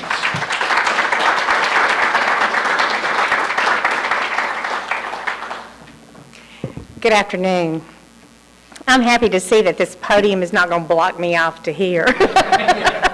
Thank you. I want to extend my thanks to the university, to Dr. Ellis particularly. What a great institution this is. What great leaders, what great professors, what great products and students. And, you know, we have been blessed many, many ways by the greatness of Howard Payne and the way in which human lives are valued, developed, and launched from this place. And I so appreciate the legacy of this school, and I am so proud to be a part of your future. And I pledge my support to this university, to those of you in leadership, to your faculty, and that the resources of the Christian Life Commission, I hope you see as a partnership to everything in this school. I can't go by the beginning of this also without saying thanks to David for the way in which you've mentored me, been my friend and supporter. And of course to Phil in his memory. But even more than that, the living legacy of Currie-Strickland. Now this is no small force, ladies and gentlemen. And we know that a lot of Phil's good qualities were only made better by his marriage to Carolyn. Her focus and her love for others and her energy and willingness to put that into action. She has been a sister in Christ to me and a friend. And I learned from Phil, and boy, I was blessed in unexpected ways by my relationship with Carolyn, and I continue to be. So thank you, Carolyn, very much for this. My topic is leading your church to be politically responsible. Just to be clear, let me tell you now, okay? You do have it harder than most.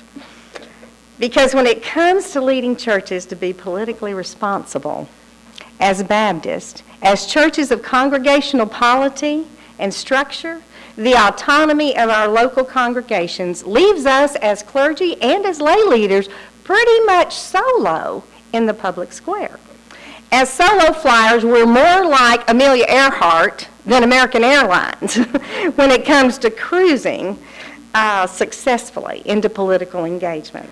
Our solo status structure of congregational autonomy sets us apart from the processes and structures used in other Christian denominations to cushion and distance the vulnerability of local clergy and the local congregation in the public square.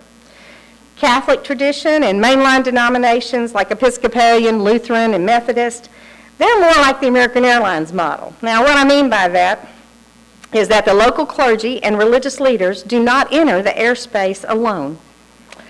For each of these venerable Christian traditions, there are various judicatories and their judicatory structures that include bishops and other ecclesiastical bodies, which are not directly answerable to one local congregation. They're the ones that write and compile the social teachings that are often used and applied in the political realm. There's a set of usually very well-researched and rather prescribed teachings. Often the same judicatory bodies have these very highly skilled communications departments too, that draft and edit statements, and then they pass them down to congregations and pass them on to the press. We saw this just recently when the decision was made by the Catholic bishops on contraception. The decision, I think, was made on Tuesday, and by Sunday in every single Catholic parish in the United States, the same encyclical was read. Not so for us Baptists. Our very congregational autonomy and independence make our efforts to be active in the public square fall, well, squarely on the shoulders of our pastors and congregational leaders. Now, this is a significant and under-recognized burden. There is no turning to the congregation when you're out on the end of a politically fragile limb and saying, "Oops, the bishop made me do it." The fragmentation of our own Baptist identity and structures has also left the local pastor and the church to feel vulnerable, more Amelia Earhart-like than ever if they venture out into the public square, because factions within our own community can take shots at us from all sides. Now, I'm not making light of this at all. This is a true dilemma. It is a true dilemma because the issues and demands of our day cry out for more robust engagement of the church. But frankly, it is the rare Baptist congregational leader who successfully can navigate the skill of responsible political leadership as part and parcel of a daily ministry. You know, folks, it's tough to be Amelia. The reality of this solo flying makes our brief discussion of this topic today important and worthy. And I hope that by looking at some lessons, maybe our solo flying could look more like Charles Lindbergh than Amelia Earhart, with a safe and celebrated landing rather than disappearance from the public square. So, a few principles for leading your church to be politically responsible. 6 things to say. Number 1, be the leader. Be the leader that looks beyond the walls of your church. The mantle of ministry and the call of Christ are not simple hobbies or a 9-to-5 job. The mantle of ministry and the call of Christ has made you a steward of leadership. And the scope of this leadership goes beyond the walls of your church, your school, and your home. If you are not extending leadership into the community around you and its needs, then you haven't embraced the whole ministry of Jesus Christ, and you are missing out on the vitality of the gospel that can come with it. When the gospel says, go into the world, when it says God so loved the world, when Jesus says, follow me, and then he up and tramps around from city to city, or when he stands at the walls of Jerusalem looking down on a city full of strangers, facing his own imminent suffering, but what does he say? Oh, God, I wish I could bring them to me like a hen brings her chicks. This kind of compassion, this kind of love in the face of Jesus is showing us how to be more than the leader of our church. It is showing us how to be the leader from our church into the community, in the state, in the world. Now, this is a matter of prayer and discipline because we all know that your local church, your family, your school can take every minute and consume your heart with only those needs. So number 1, be a leader. Number 2, leader, meet leader. Do not pass go, do not collect $200, go meet an elected official, or 2, or 5. Now, it is your duty as a congregational leader and a citizen to meet the civic leaders around you. This is personal. Drop by, leave a card, meet the staff. Tell them about your church and its ministry, and especially if you're a lay person, go meet an elected official and tell them that your church is important to you and the ministries that your church does in the community. Some of the best advice I ever got was surprising advice on how to meet elected officials. It came from LBJ's secretary. When we first arrived at First Baptist Austin, Mildred Stiegel was still living and an active member of our church. She had been LBJ's secretary for many years, and that in itself should get her a 4-star award, I think. But in talking to her one day, as Phil called me into this work on behalf of the Christian Life Commission, and I began to meet with elected officials, I sat down next to her and I said, Mildred, tell me about this. And she said, well, you just treat these guys like they had just visited your church. She said, in fact, it's just a lot like church visitation. What she meant was you don't have to have an issue to connect. What she meant was it's their job to know the community. And it's our job for leaders to meet leaders. So today, as you leave, there's some blue books out here. This has the elected official of every House and Senate district and the congressional districts. It has their picture, it's got their phone number, it's got their email, it's got their drive-by, but let me just make this perfectly clear. You can see these little green signs all over Texas, and every time you drive by one, I hope your conscience just goes, ooh, I'm supposed to go meet that person.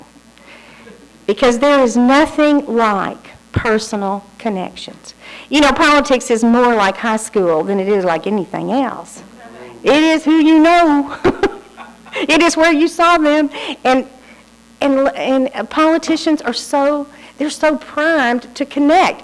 And you know, so many pastors and religious leaders feel like, oh, I can't go meet politicians. They're so different from me. They're just like you. I mean, just like you. They got to know a lot of people just like you do. They got to remember names just like you do. They got to know people and and they want to make connections. So it's a lot better than you might think. So leader, meet leader. Don't be surprised, too, if these folks show up after you've met them. This happens all the time. I know what Stephen was referring to a while ago, because it wasn't too long ago at First Baptist Austin, although the Christian Life Commission fights against gambling tooth and toenail until we think that's about the elephant in the room. With casinos, every shred of effort that we have, there was one Sunday morning I looked out in worship, and 3 rows in front of me was the sponsor of the biggest gambling bill in the House, and he was also the chairman of a very influential committee. I sat down on my row, and all of a sudden the deacon on the end of my row, sitting down next to about 5 people down from me, starts passing me a note written on the back of the offering envelope, and it says, Susie, now we'll see what kind of Christian you really are. I can't say I wasn't tempted. But seriously, meet your leaders and truly care about them. You may not like government or politics in general, but let me tell you what, we have got the best country in the world. We have got the best system of government in the world, and we have the best freedoms in the world, and these are kept in place by people who expect you to walk in and get to know them. I tell you what, the thing I hate to hear worse from pastors is, well, I don't know, nobody pays attention to the church anymore. Go meet people. Put your church, put Christ in living color. Here's my question. What doors are left open? What doors are made to open because you meet a civic leader? And what doors are left unopened because you don't? Not too long, a favorite pastor of mine called me, and he said that he was surprised to get a phone call from an elected official. Now, this elected official, she called long distance from the floor of the House of Representatives. He said, I don't really know her, but there was an upcoming vote on something that had to do with church day schools, and her office had my card. We had a nice discussion, he said. I think I helped her. Number 2, leader, meet leader. Number 3, you don't lead a church to be politically responsible by starting with politics. You start with mission and ministry. Have you ever been out of town at a convention center, big old convention center, or one of these big giant malls, and you're like down in one of the parking garages, and you come up in an elevator, and you don't know where you are, and you look for one of these monolithic signs that has the diagrams on it, and you're searching around on those lines until you find those 3 precious words. You are here. That's how it is with ministry. You are here. Every congregation is somewhere in ministry. The beginning of relevant change in the world for Christians is at the intersection of compassion and energy. These are the things that are going to change the world. Your compassion of Christ and your energy to act on it. And this is where the bona fide work in the political realm really comes from. You know, it's the difference between a plant with a root system and cut flowers that die after a few days. When your political action, when your action in the public square comes out of the ministry that your church already has a fingerprint on, that will be the work of God. Not something that's trumped up out of the clear blue sky. Who in your congregation is already leading a compassion ministry? Is it formal and organized, or is it just informal? This is very often the doorway into the world for a Christian voice, because there's hardly a ministry, there's hardly a mission on the surface that doesn't underneath have a justice issue begging for someone to take action. The last legislative session, as Stephen mentioned, more than 14 pastors came to testify about the abuses of payday and auto title lending. For most of them, their testimony was directly from experiences of people in their congregations. They had been victims of debt traps and schemes. Their churches had rallied to help their friends pay off these egregious debts. And that act of compassion brought energy. And these pastors showed up to testify in force. This highlights a fact of leadership, that championing an issue does not have to be a congregational consensus. Now, I'm going to talk about that a little bit more in a minute. But these issues do have to be worthy of respect and integrity, and best if they are rooted in some mission of compassion. In fact, championing an issue that is a result of ministry in your congregation is a great way to model politically responsible leadership. One pastor was very effective at getting a bus stop near his church. Now, this came to him, and he got concerned over it because the fact was that children in this area were having to cross a very busy multi-lane street at peak traffic time to catch their bus to school. He learned of this need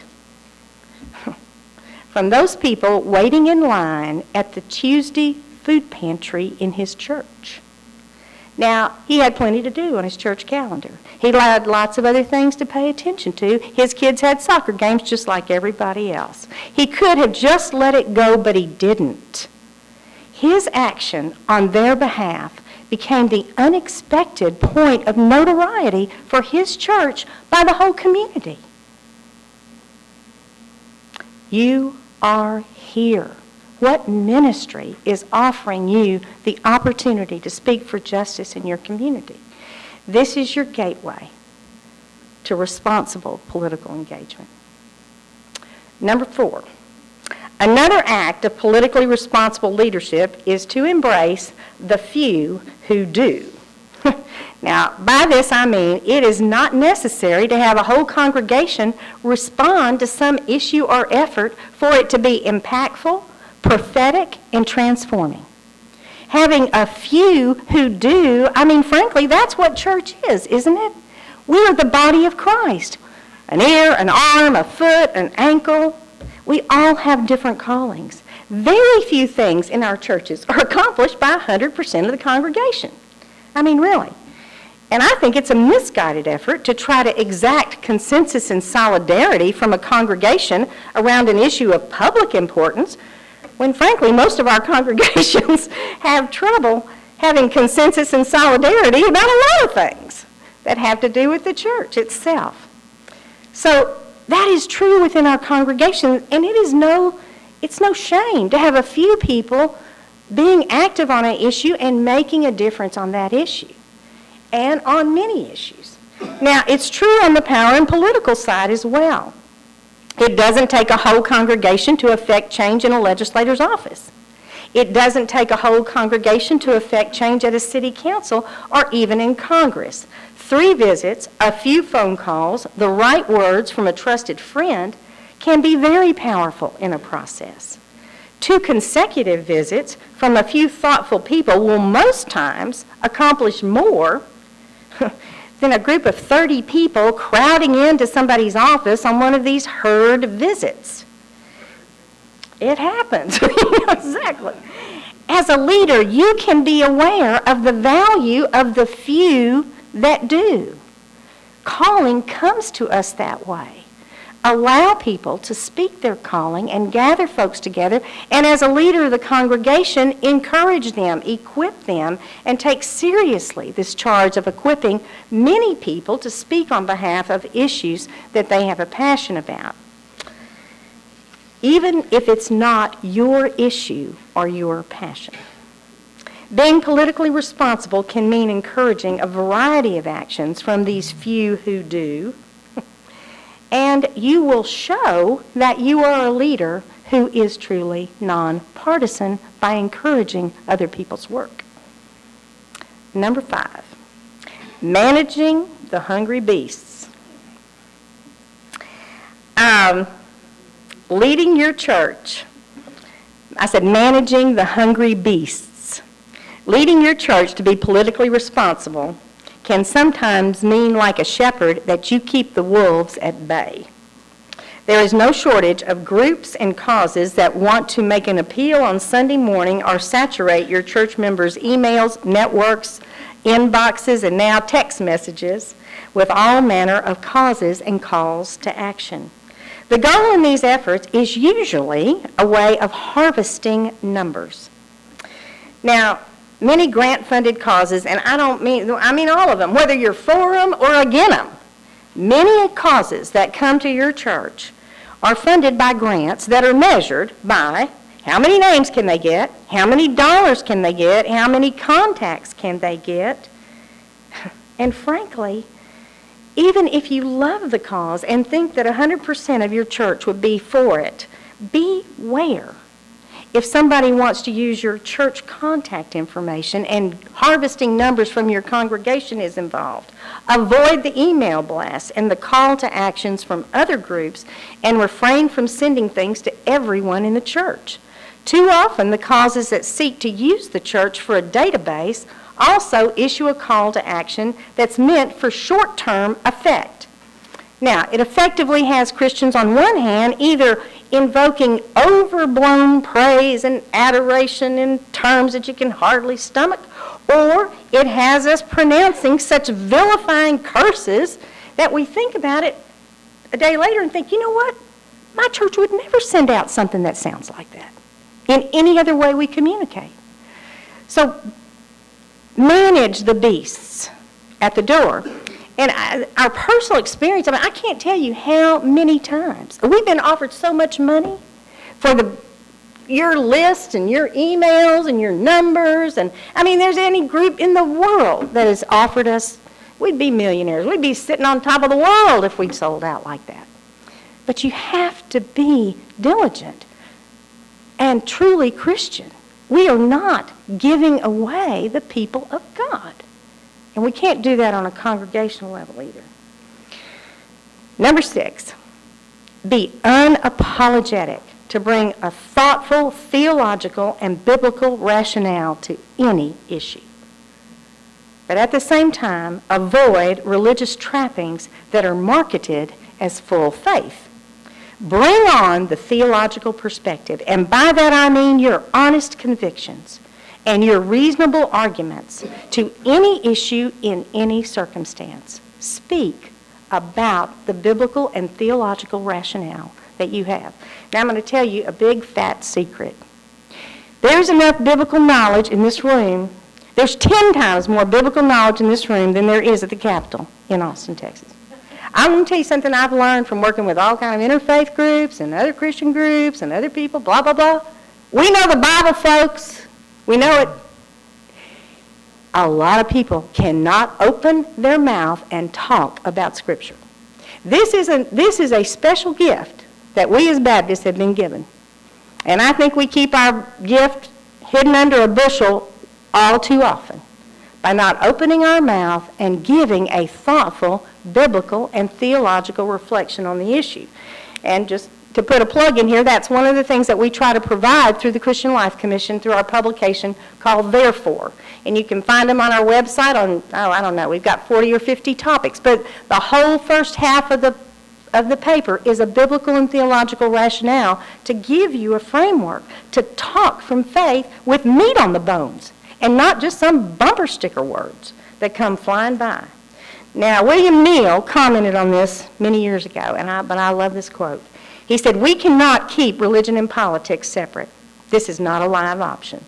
The only choice facing us is whether we're going to relate our real religion to the social scene in a critical and redemptive way, or we're going to refuse to do so and see a pseudo-religion sucked in that's full of authority but weak on discernment." There is a kind of caricature that comes to mind with this type of pseudo-religion. It's long on self-prescribed authority and very short on discernment or complexity. This pseudo-religion is almost a living religious cartoon. It's a person glad-handing and blustering with excessive piety. Too loud, too close, and too dominant. Even genuine religious conviction now can be mistaken for this. This is such a common caricature. That your genuine religious conviction, that you come and speak out of devotion of your heart, you can be misinterpreted by legislative staff. Oh, that's just one of those blustering religious types. Because this kind of pseudo-religion can overwhelm the decision maker. One legislative staff person once introduced me as from the Christian Life Commission, and she turned to her colleagues who were new on the staff and said, "Now this is one of the real religious groups, not an issue group with religious ties." I thought that was an interesting way of categorizing us among the many groups that come into their office. So leading a church to be politically responsible is leading individuals in the process of discernment to help them find their full and true faith voice.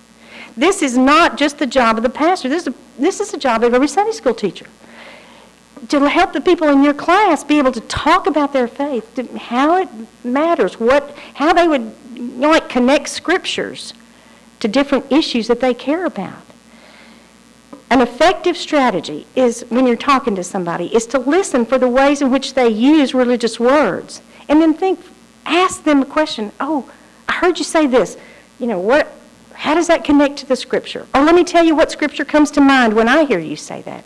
Be a teacher in those moments so that the depth of our theological rationale and explanation for the things we believe in comes through loud and clear. Now, the corollary to the importance of this engagement of a theological rationale is to be aware that for many in the public square, having a religious motivation for a policy is not enough to make them willing to vote for you, vote your way.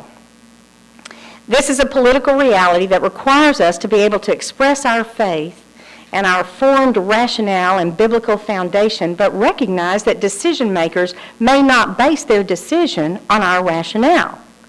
So then you might say, so why bring a biblical or faith rationale to the public square? Well, let me give you an example on human trafficking. I serve on the Attorney General's Task Force on Human Trafficking. We have been working for 6 years systematically to change more than 35 laws in the state of Texas to change the way that we can prosecute perpetrators and support victims of human trafficking. It is a complicated, legal, social service, prosecutorial, law enforcement, There's a lot of people in the room. There's a lot of things to be discussed. It is policy, policy, policy, policy. It is section so, it's code 5, it's section 9, it's paragraph subsection this, we're going to add this comma, we're going to add this phrase. We're in this thing. This one woman is in there, and she says, I just want to take a moment and tell you about why I'm here. And she said, and we were talking about victim services, and she said, I've been trying to get victim services in, and that's why I was chosen to be on this task force. And she said, but I just want to put one phrase in here so that you understand why victim services is so important. And she says, a phrase I never expected to hear, Imago Dei. She says, the face of God.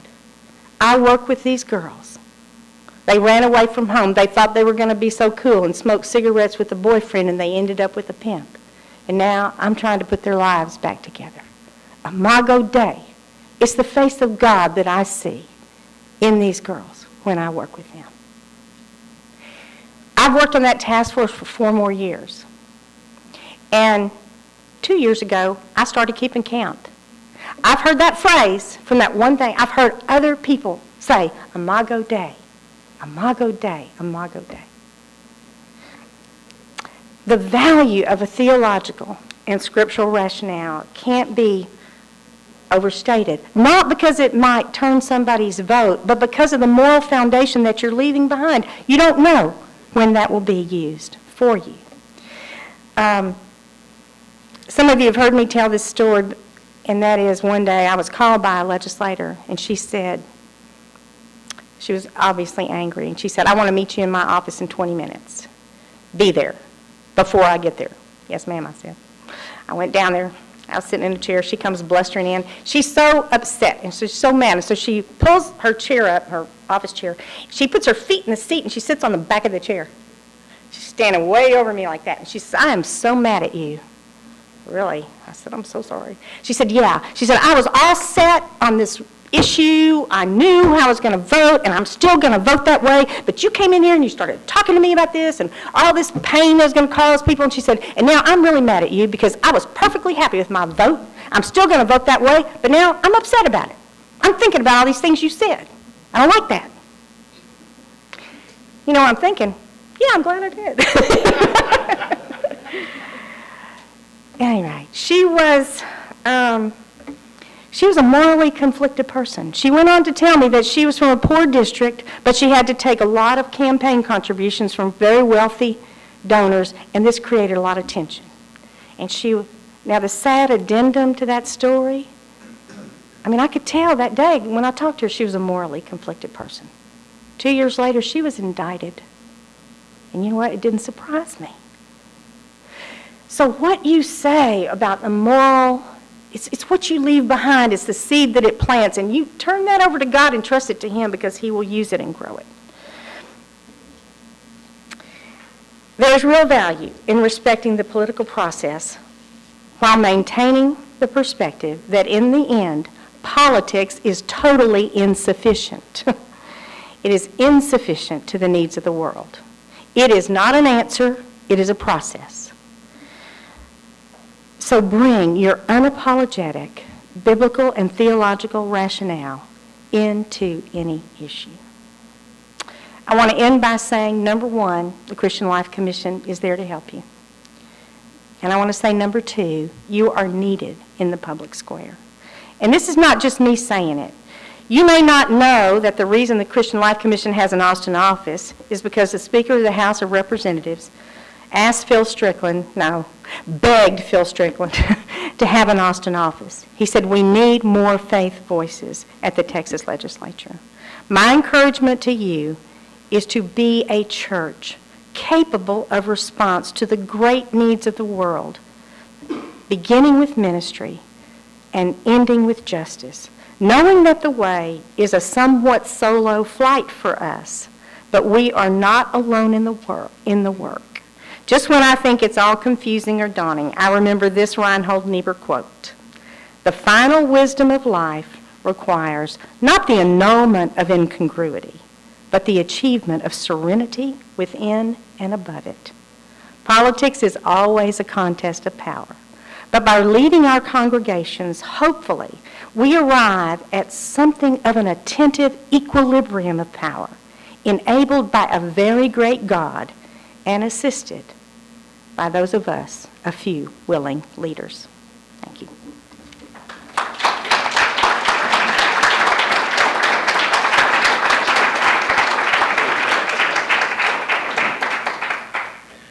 Great job indeed.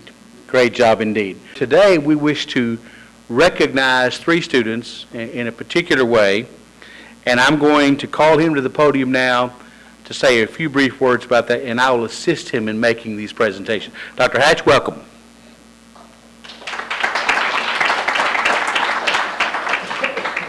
Thank you. Here at Howard Payne, we're very blessed with our undergraduate students, and we are always looking for ways to brag on them and to show them off and to say, look, these students are doing great work.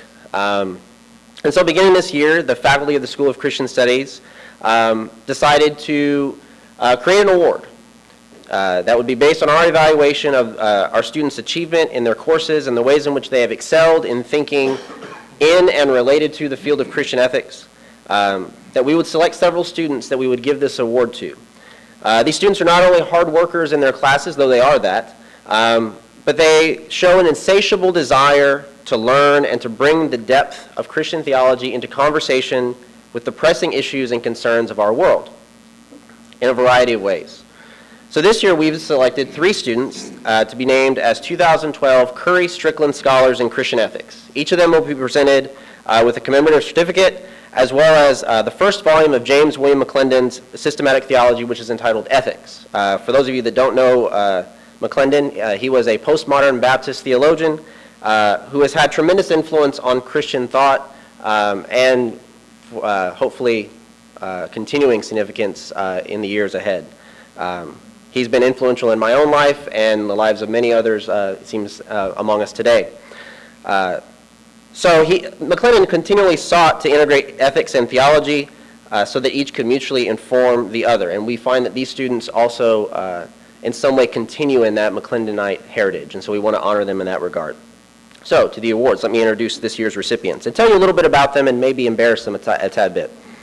The first is Rachel Wohl. She's a junior social work major from Austin. Her favorite class so far here at Howard Payne has been disciple making from the inside out. When she finishes at Howard Payne, ultimately she plans to become a licensed professional counselor in social work and to use that training to rehabilitate women and girls rescued from human sex trafficking. So, Rachel Wohl.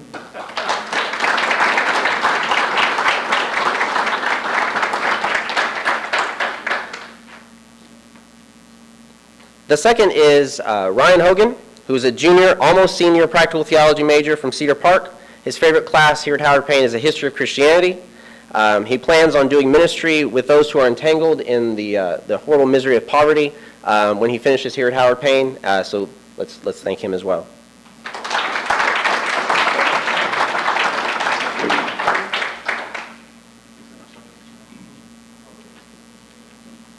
Rachel and Ryan. Well, the third student is Adam Hardy, who is a graduating senior political science, Academy of Freedom, and biblical languages major from Corpus Christi. His favorite class, he told me, was British literature. He plans when he finishes here at Howard Payne to either go into graduate school in film or work as a videographer for a nonprofit that specializes in restoring those rescued from sex trafficking. He has done previous work in screenwriting and director of justice films. Those familiar with BGCT's film competition may have seen Adam's work in that regard. Unfortunately, he is unable to be here because he is in a film competition. So he is actually on his way to that right now in Virginia. So, but we once again, we did want to honor him, and even though we can't embarrass him quite the same way, we did want to honor him in that regard. So please once again join me in congratulating these students.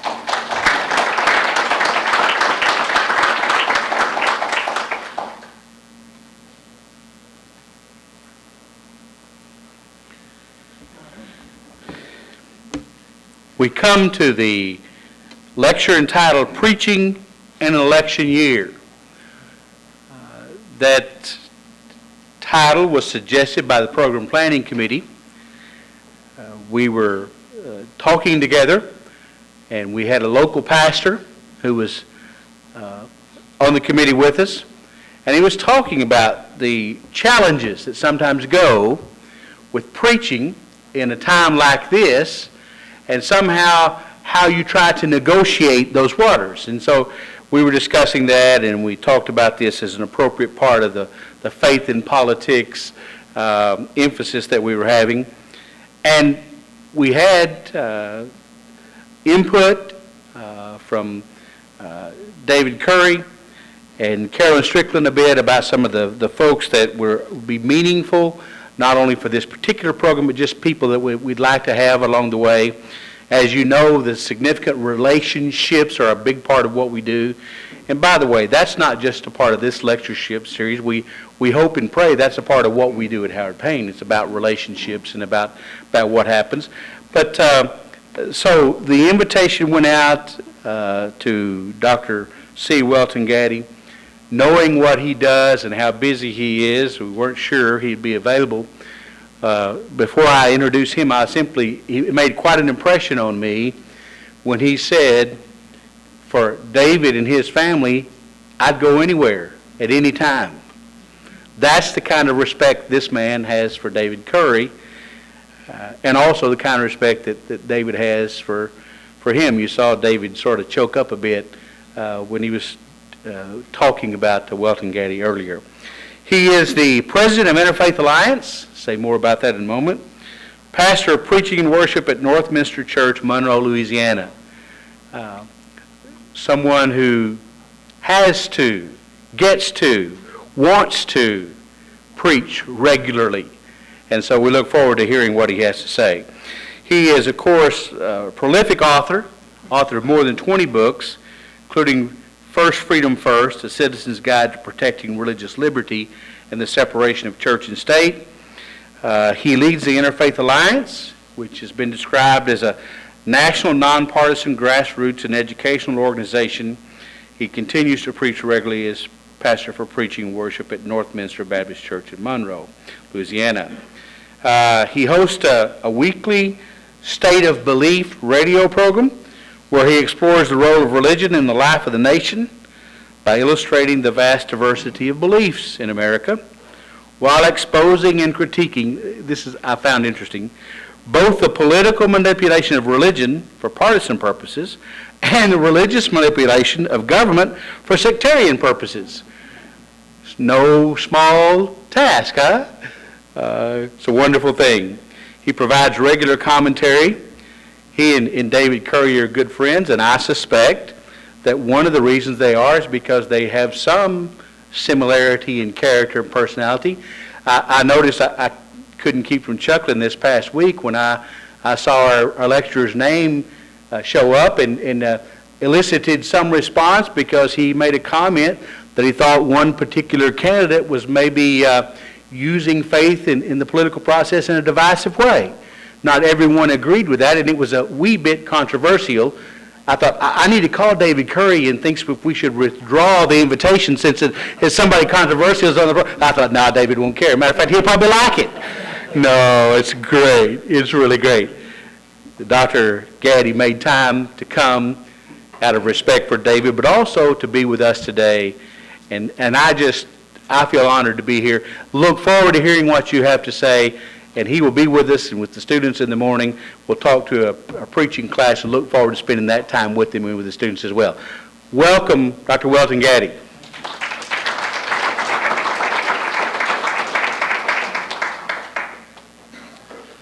Thanks for the invitation to be with you, and especially to be with you for the Currie-Strickland Distinguished Lectures.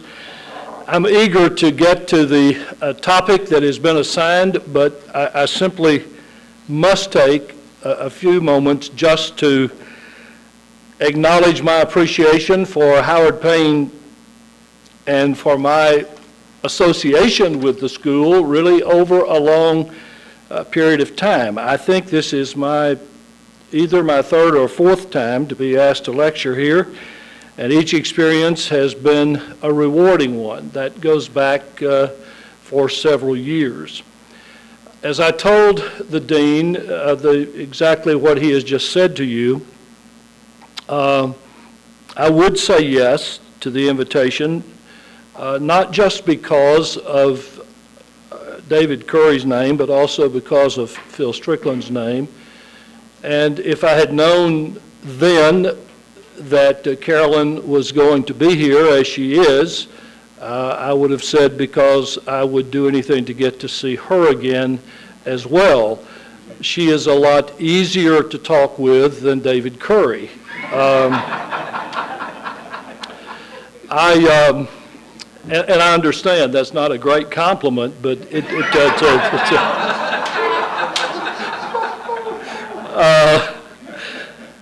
Phil and Carolyn Strickland were good friends with my wife, Judy, and me. Their girls, our two boys, played together at Glorietta and Ridgecrest and other places.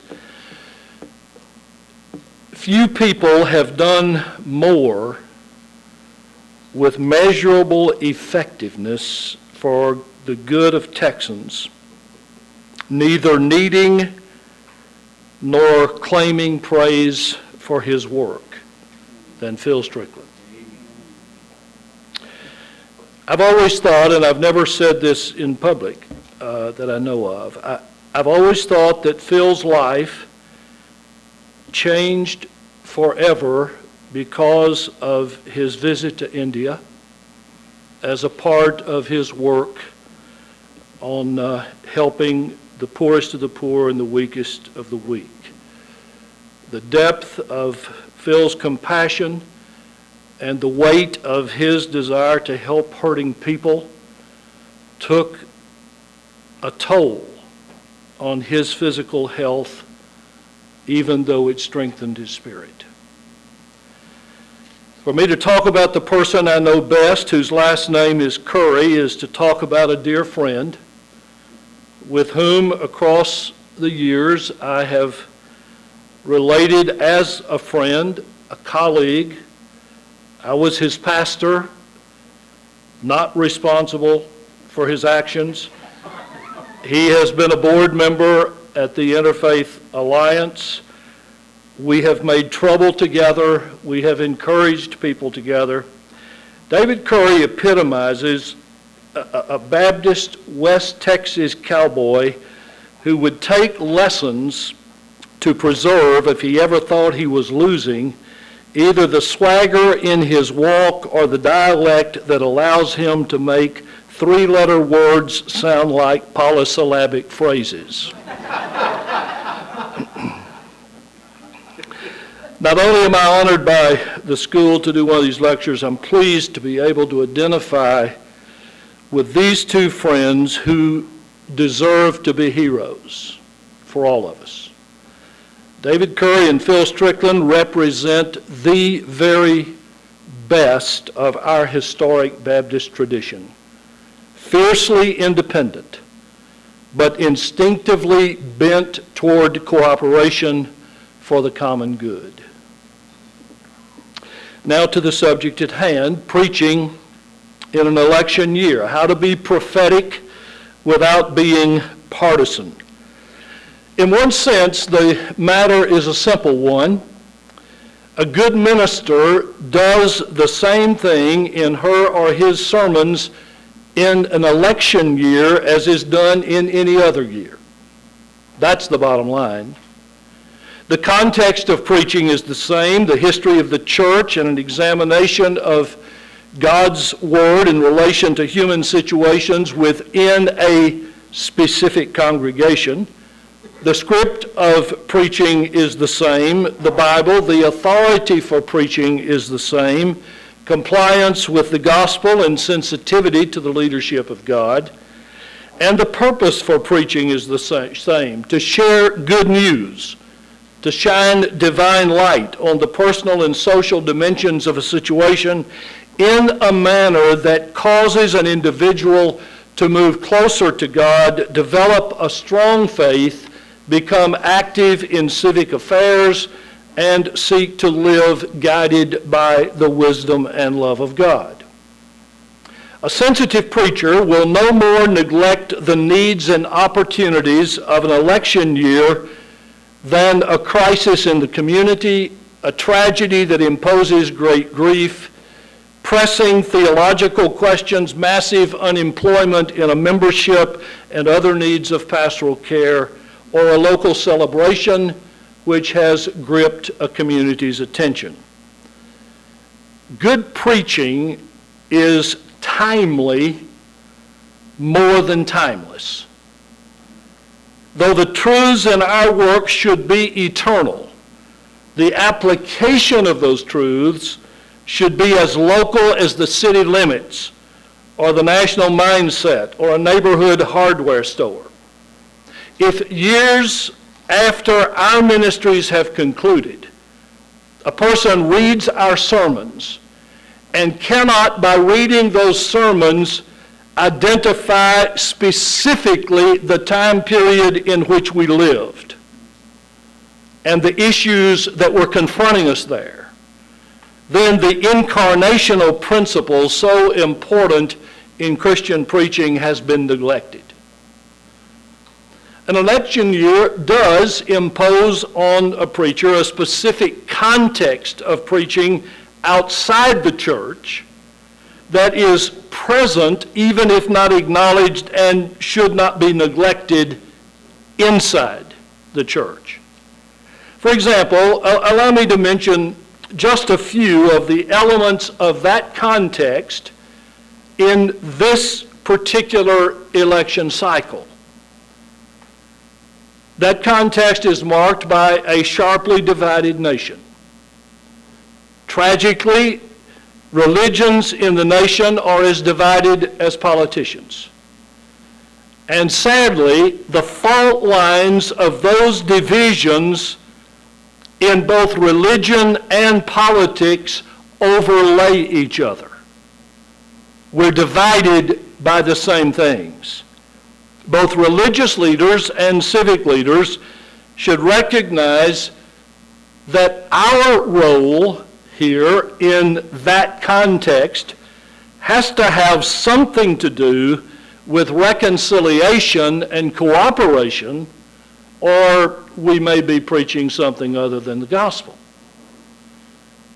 We're also a nation still tremendously frightened by images of terrorist attacks on our land that feed insecurity, and that is enhanced by a plummeting economy that has stunned people, altered the way of life for many, and has caused some to change retirement plans, life habits, and increase their insecurity.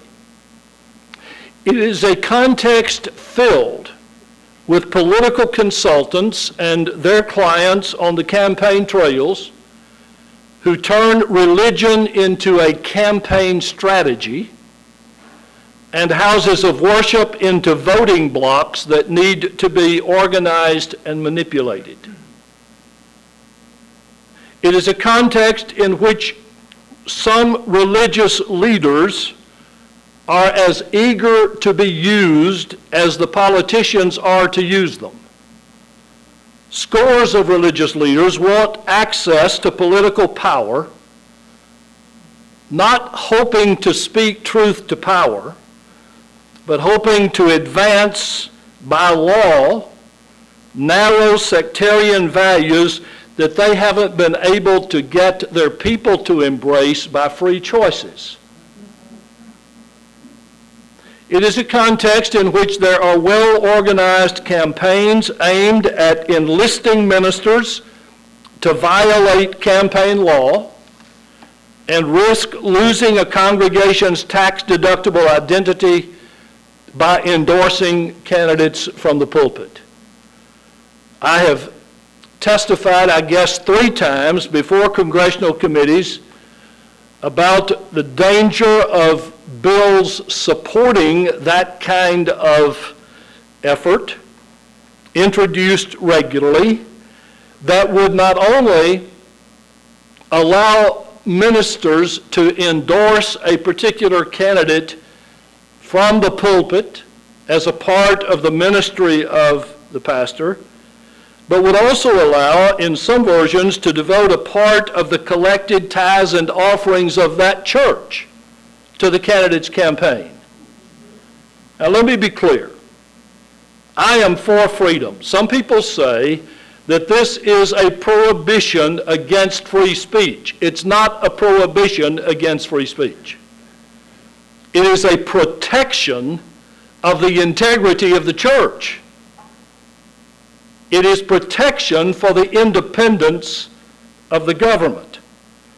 If a pastor, imam, rabbi, or another religious leader wants to endorse a candidate, a congregation can allow that to happen. However, it just can't allow political partisanship supported by tax-deductible gifts. And those who complain to us at Interfaith Alliance for working against that kind of policy change and change in IRS law, we say to them, all you have to do in order to carry on that kind of stuff in your pulpit is to change the primary identity of your church from a religious institution to a political advocacy institution. And then you can do it. But you can't use all of our money to do support for the candidate that you happen to think is the proper one. Another part of that context is that we are in a near pre-First Amendment situation in which many people no longer even understand religious freedom, much less demand respect for it and protection of it. Now, you know, and I know, all of these issues could be talked about, and we could go on for the whole evening. That is only a quick glimpse at a part of the context in which this year's political campaigns are taking place. The complexity of the context emphasizes the necessity of careful study and responsible preaching. Preaching during an election year has been made more difficult by a startling misunderstanding of the proper relationship between religion, government, and politics. But we have to do it. The challenges are not challenges to silence us. They are challenges to evoke responsibility from us. Responsibility that evidences study and wisdom. We must preach sermons that enlighten our listeners on the issues at stake in the election without compromising our integrity as religious leaders, eroding the sanctity of our houses of worship, or hindering the vitality of our democracy. Now, against that all too briefly sketched backdrop, I have a few observations and suggestions to share. I'm not going to tell you how many of them there are. Susie only had 6. I can tell you I have more than that, but I don't have 10. I've stayed away from that lest someone want to post them somewhere. First, partisan politics must never be confused with prophetic proclamation. Partisanship, someone asked this question earlier, partisanship serves only the interests of one part of the nation through using religion as a wedge of division. Prophetic preaching is filled with calls to justice and revelations of hindrances to justice for the good of everybody, regardless of anybody's political identity. In our free church tradition, imagine, if you can, turning a church business meeting into a precinct convention aimed at settling on a congregation's endorsement of a slate of candidates for election. You think we have long business meetings now? In that situation, you divide the congregation, maybe not 50-50, but you divide the congregation. And I want you to give me one reason why a church member in that situation supportive of the losing candidate should remain as a member of that church. How can you do that when you've seen your pastor get up and tell you that in his or her opinion, it's the will of God to vote against the person you support? Second, for a religious leader to endorse a partisan political campaign as a spiritual leader, now pay close attention, to endorse a partisan political campaign as a spiritual leader is, in my opinion, for that person to misuse or abuse spiritual authority. For any one of us to claim that we know God's choice for the proper politician to fill an elected office and to demand that all under our spiritual authority should vote for that candidate is not only an abuse of our authority, it's an indication of stunning arrogance and a sign of unquestionably bad theology. Third, to repeat what I said earlier, tax-exempt organizations are not allowed to advance partisan political campaigns, and the regulation is as desirable as it is responsible for both religion and government. Look, let's be honest. As religious leaders, we have no special expertise and no special word from God on who should be elected county court clerk, attorney general, president of the United States. Fourth, endorsement from a religious leader gives a politician the credibility of religious endorsement, which on the campaign trail gets translated into a blessing from God. Personally, I am not willing to take a chance on discrediting God's judgment by announcing that I know God's will for an election. Keep in mind, our nation does not have a tradition of the divine right of kings. We've never been of the mindset that God was going to reveal in every instance who ought to be the next president. Besides, we are not electing a pastor-in-chief, we're electing a commander-in-chief. Fifth, seeking to advance partisan politics, specific candidates in a house of worship assigns to politics a level of importance that belongs only to religion generally and to one's faith specifically. The members of government whom I have most respected through the years are those who have told me that supporting certain controversial pieces of legislation is more important than winning an election. That's the kind of candidate you want.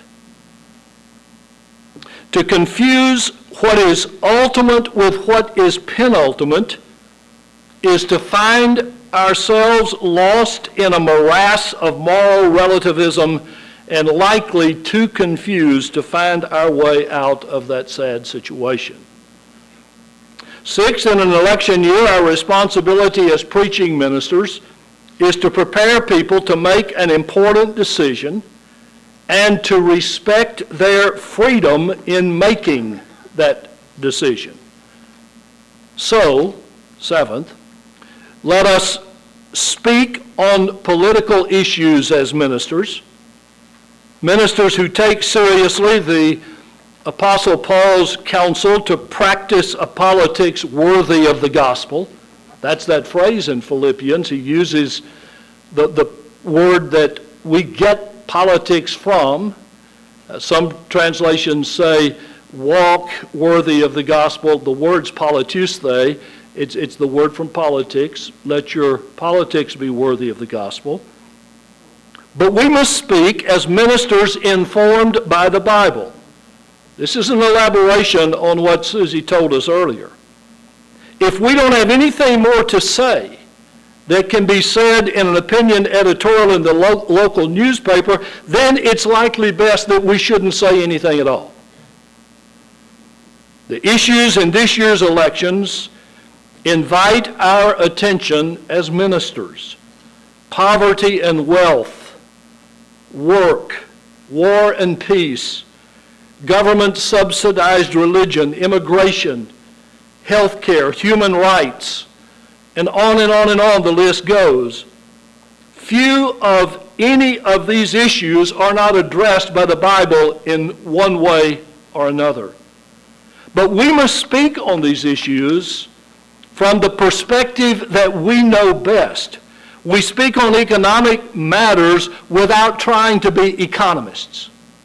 We speak on national priorities without trying to be political scientists.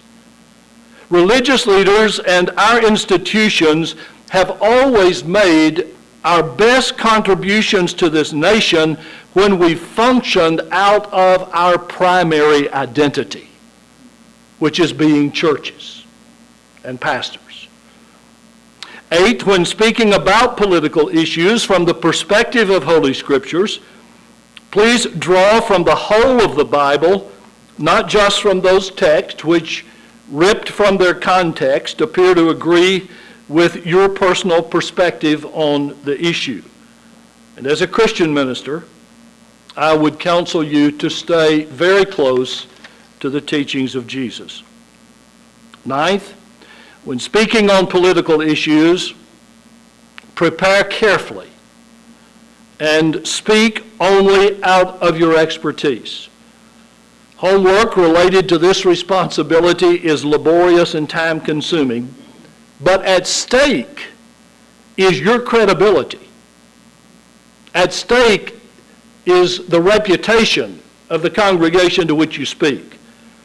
Regardless of how powerfully you deliver your message, if you don't understand the issue fully, eventually that will be obvious to everybody, and you will compromise your authority on non-political subjects as well as on political ones. I had a friend one time who read a press release from the Supreme Court and one of its rulings, and announced immediately to the newspaper that on the next Sunday his sermon would be on the death of God.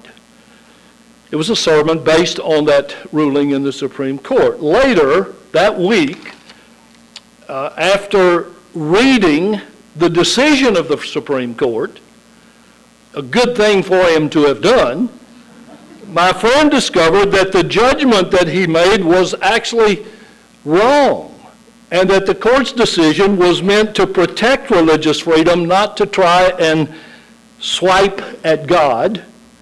And fortunately, the minister apologized to his congregation. Studied preparation could have prevented my friend's spontaneous attempt to be prophetic, and he wasn't prophetic at all, he was just wrong.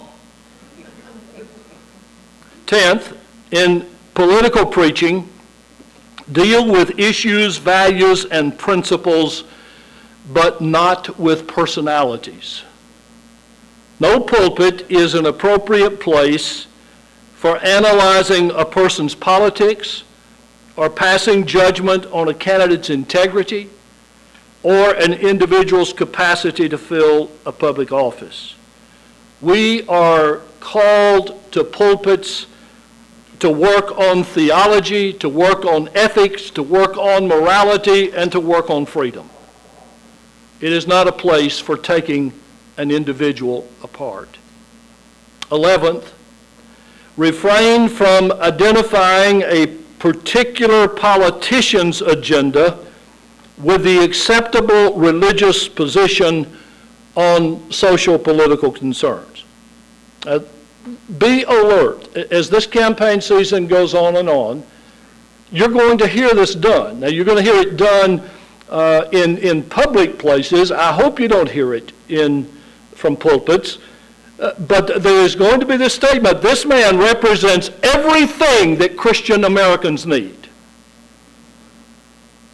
From my perspective, the greatest damage that has been done by the religious right has been its attempt to redefine authentic faith using a person's position on political issues and votes for political candidates as the criteria for making that decision. As far as I know, the Gospels did not summon us to a specific position on reproductive health issues among women or a certain theory of economics as a prerequisite to being a Christian. I actually, if I remember correctly, think the biblical criterion still focuses on believing in and following the way of Jesus as he points us toward God. 12th, don't impose guilt on people by telling them that they have failed in meeting the challenge of personal initiatives to relate religion to politics. Don't tell them that without also offering them specific ways in which they can meet that responsibility and become involved. In other words, tell people how they can make a difference. Registering voters, supporting informative forums, providing transportation for voters on Election Day. No Christian sermon ought ever lock anyone into guilt without offering a way out. 13th. This is good. I bet you hadn't heard this many in a long time. 13th, all encouragement and inspiration aimed at increasing people's political involvement should be accompanied by clear statements on how that can be done without violating the constitutional principle of religious freedom and its corollary on the institutional separation of church and state. Let me clear up something, and I don't have time to go as far as I'd like to in this and do the rest of what needs to be done.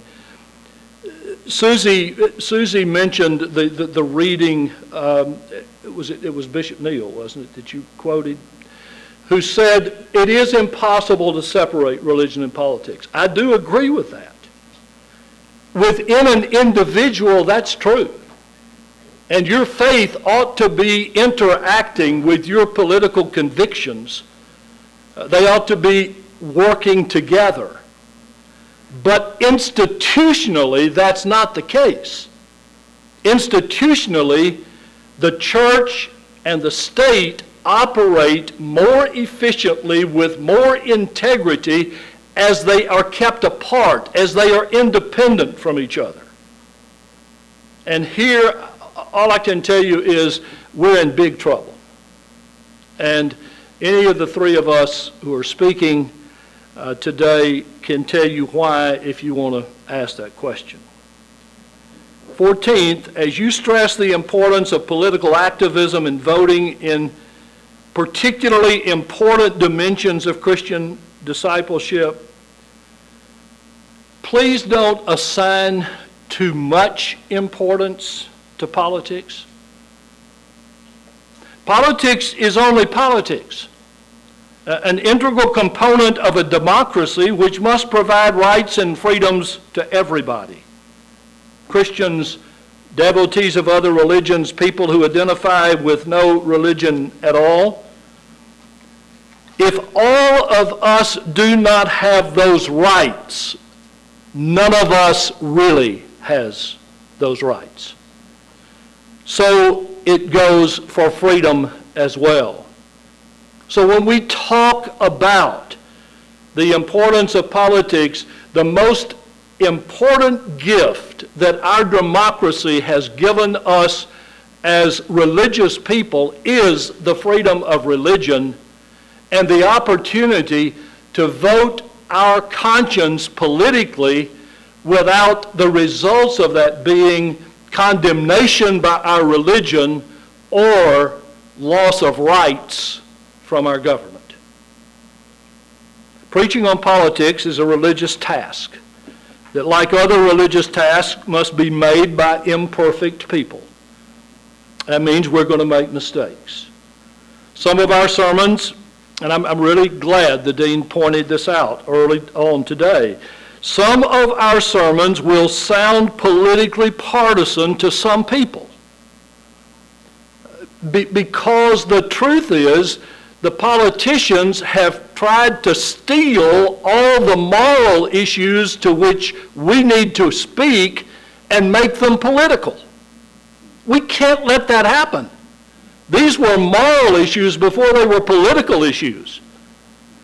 And we've got to take those back. And as we do that, we will be accused by some people sometimes as being partisan. Be fair. Be fair and consistent in your use of the Bible and examples of its truth. Be certain that any protest against your sermon must take issue more with a sound teaching of the Bible than an elaboration of your personal politics. The discussions, the controversial discussions about political issues and morality ought not be discussions about what is my opinion.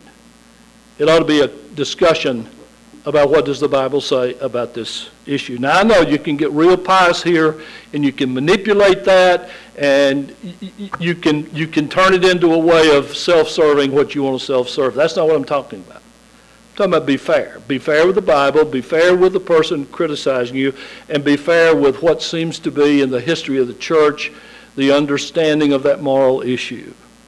4 years ago, in an election year, a presidential election year, I caused a good bit of anxiety in our community. Monroe, Louisiana is not the hotbed of liberalism in this nation. I caused a good bit of anxiety because of the title of my sermon for the following Sunday that was printed in the newspaper. My title was, "Choosing Whom We Serve, My Endorsements in the 2008 Elections." Now, if it doesn't do anything else, it'll get you a crowd. Here is in part what I said in that sermon. I do have endorsements to make in this election year, and here they are.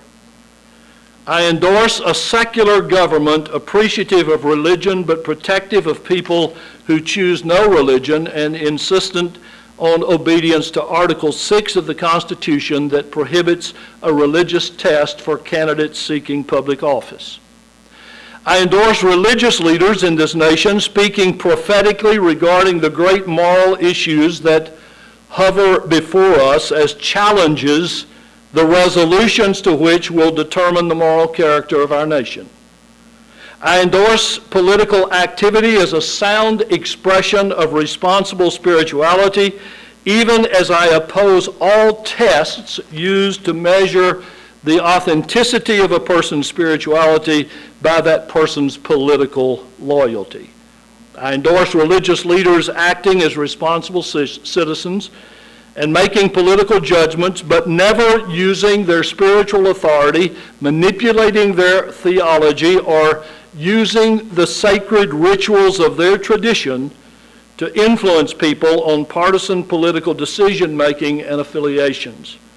I endorse the right of an electorate to know how a candidate's religion will influence his or her decision-making as a public official, and if elected, how the candidate will use public office to advance a particular religion.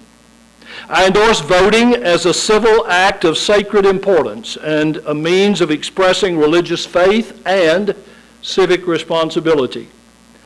I endorse candidates for the presidency and vice presidency of the United States, pledging to support and defend the Constitution, and promising that if ever they are in a situation in which following the guidance of the Constitution comes into conflict with obeying the dictates of their religious tradition, they either will elevate the authority of the Constitution over the authority of religion, or they will resign the office to which they were elected. Look, winning an election is not worth losing our Constitution or compromising the integrity of our religion. That's way too much to pay for a political campaign. My endorsements during this election year will focus on principles, not people, on biblical convictions, not political candidates. The church is responsible for behaving as a Christian church, not as a partisan political action group, of working to get people to vote, not telling people how to vote, and believing that our faith is best expressed and our nation best served when we keep the institutions of religion and government separate, and our patriotism finds expression in a dream for this nation that is not narrowed, diverted, or tarnished by partisanship parading under the guise of religion. My prayer is that this election cycle will be filled with honest, hotly debated articulations of competing visions, strategies, and policies for our nation, so that regardless of the outcome of the election, regardless of who wins, we will be a better people for having been through the campaign. Let us help that process, and God help us. Thank you.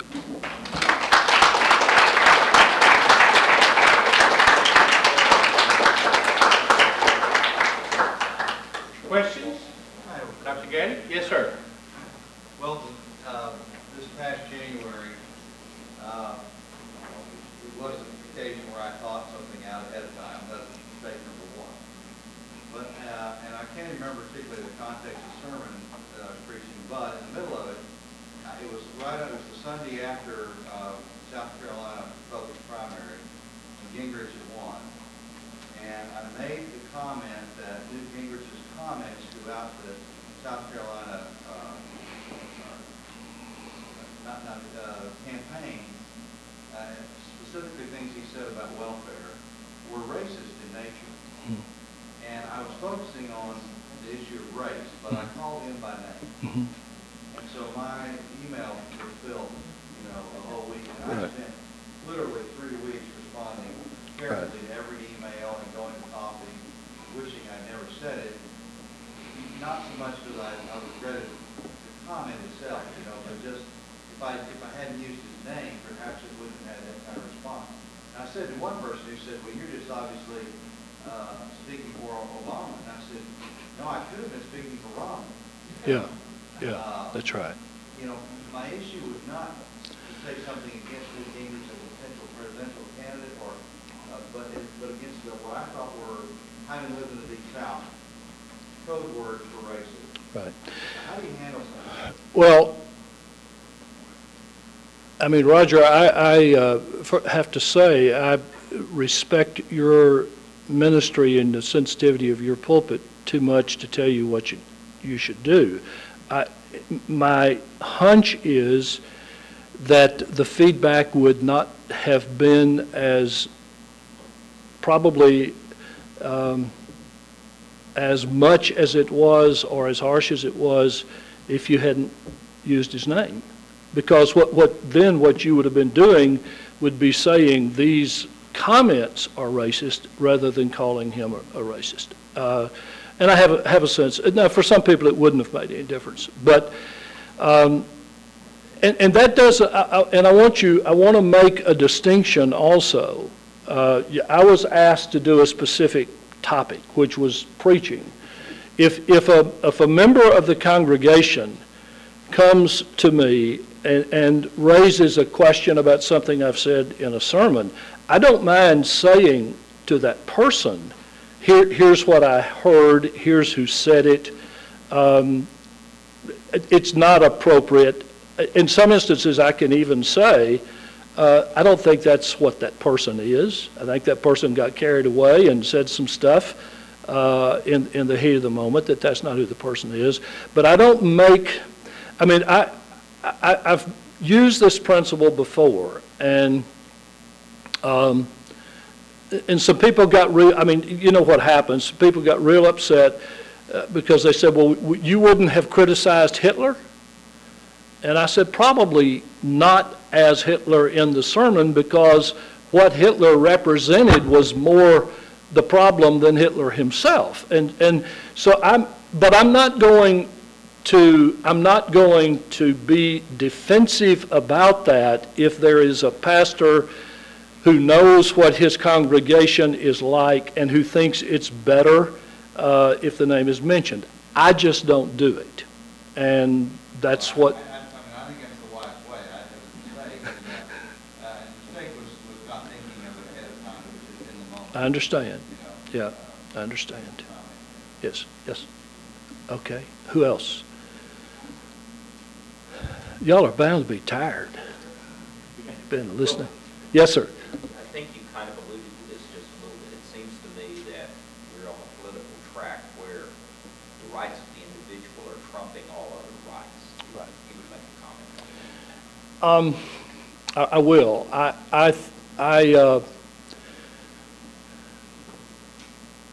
There are two things that I fear most probably in this election, and two things that I worry most about in the work I do in Washington.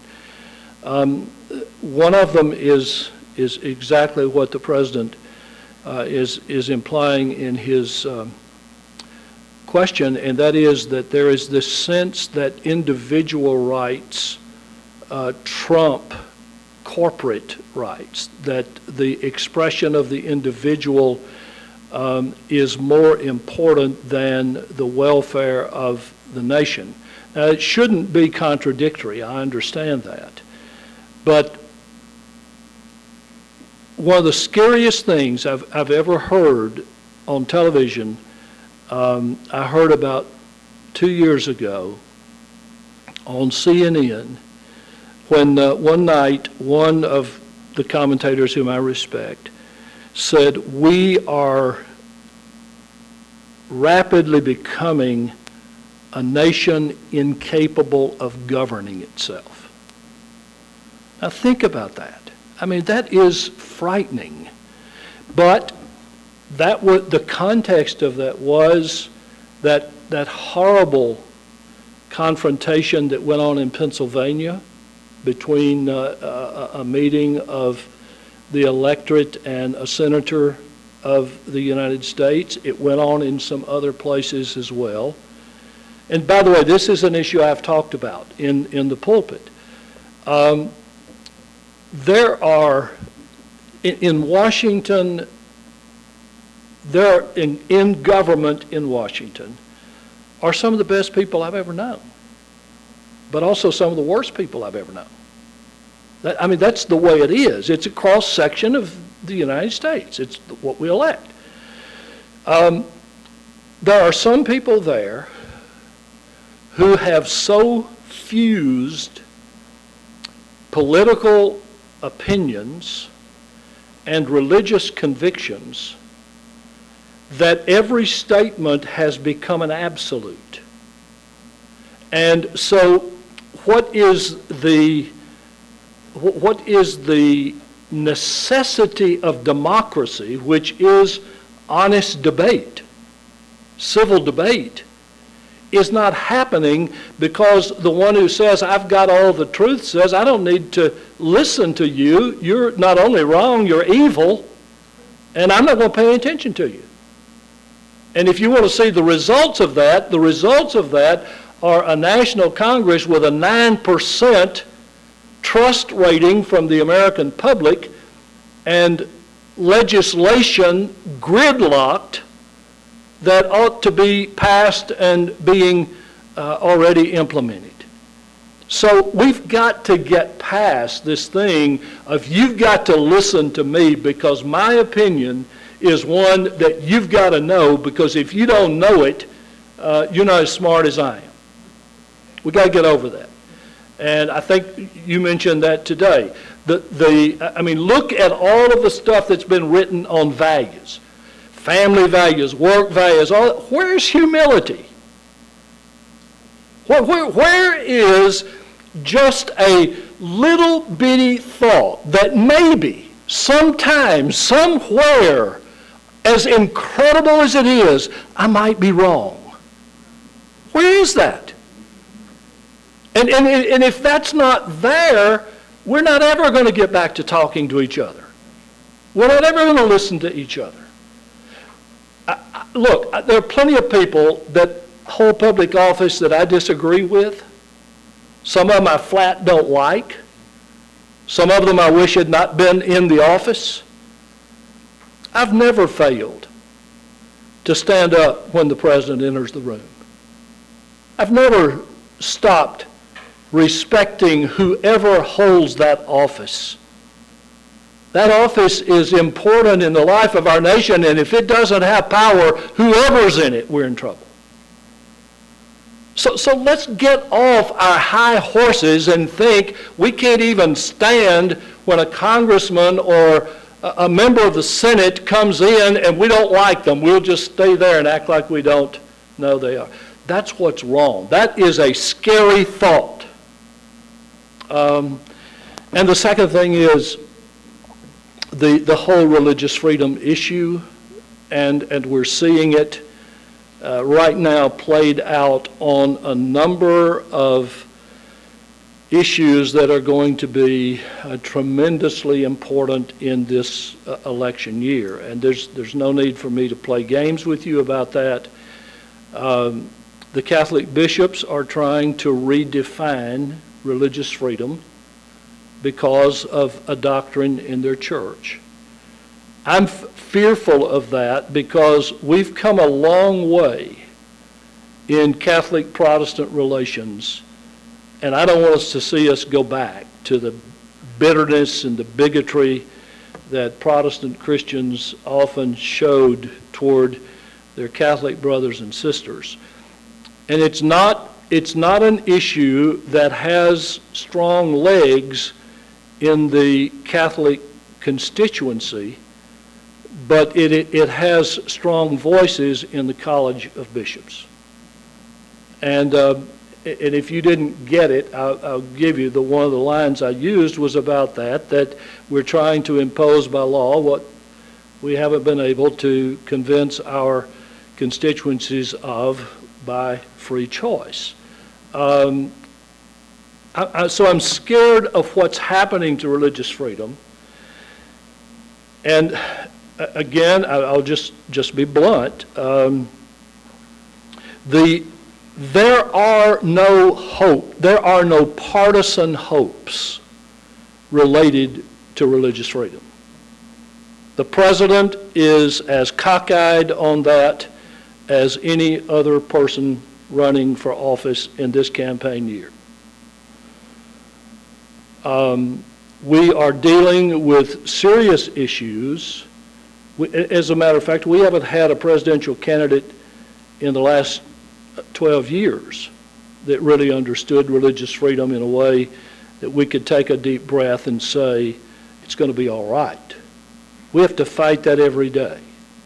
And there is an astonishing lack of understanding of this precious gift that our founders gave us.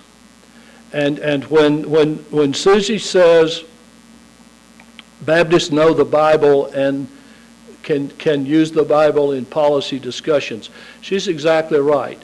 We also know religious freedom historically. Now there are lots of evidence that some new expressions of Baptist life either have forgotten it or just set it aside. But if we don't speak up on this, friends, we're going to lose the right to speak. Because there is in this nation, and I'm not trying to scare you, I'm just trying to tell you what I believe.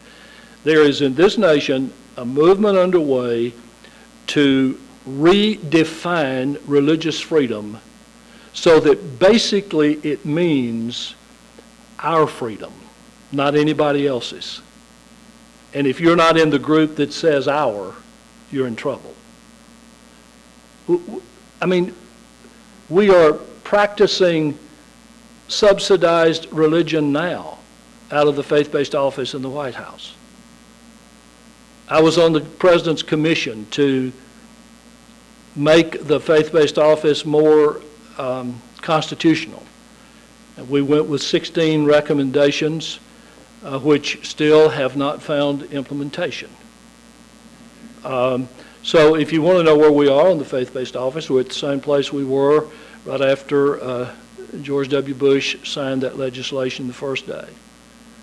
And I will never forget, I hope he doesn't mind me saying it, Roger Painter picking up the phone and calling me the day after that initial meeting between the transition team and George W. Bush in the basement of the First Baptist Church, Austin, in which they solidified an agreement on the faith-based office. And some of our best colleagues suddenly quickly forgot religious freedom and wanted the money. And I remember you saying to me, and I won't call names there, 2 or 3 people who said to Robert, said on that occasion, said, you all have just got to, as Baptists, you've got to get over this thing about religious freedom. Folks, we got to get on it, not over it. And you'll have many times in this campaign year to talk about what the proper relationship between religion and government should be. And for goodness sakes, take advantage of it.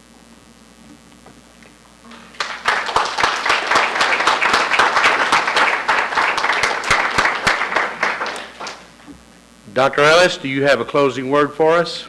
Well, it's been good. That's it. Thank you, Dr. Ellis. It has been good. We appreciate you coming. Our great appreciation to these who have obviously, from what they've talked about, from you knowing who they are and what they do, have set aside time to make this an important part of what they do.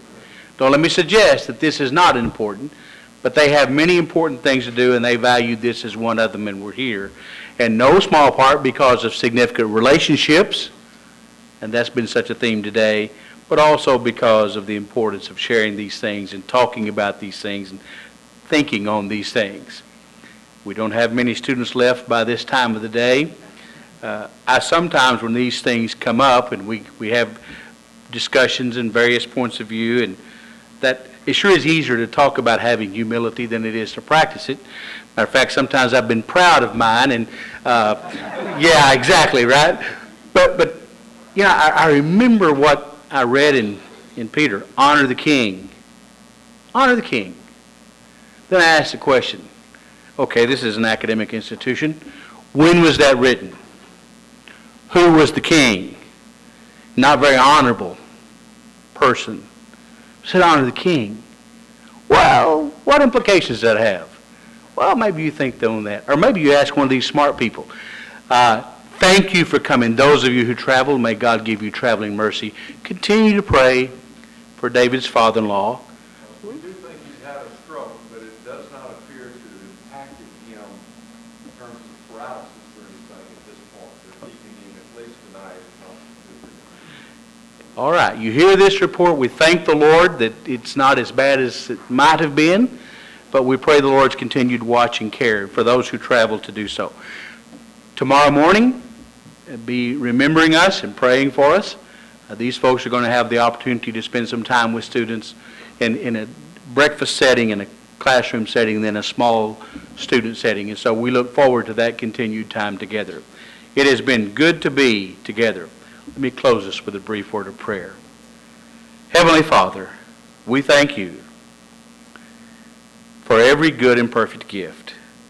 We thank you for these who've come. We ask your blessings upon their lives. Thank you for all of us who have taken the time to hear, and may you give us wisdom to understand and to apply that which you would lead us to do. In Jesus' name we pray. Amen. And all that it means, shalom, y'all.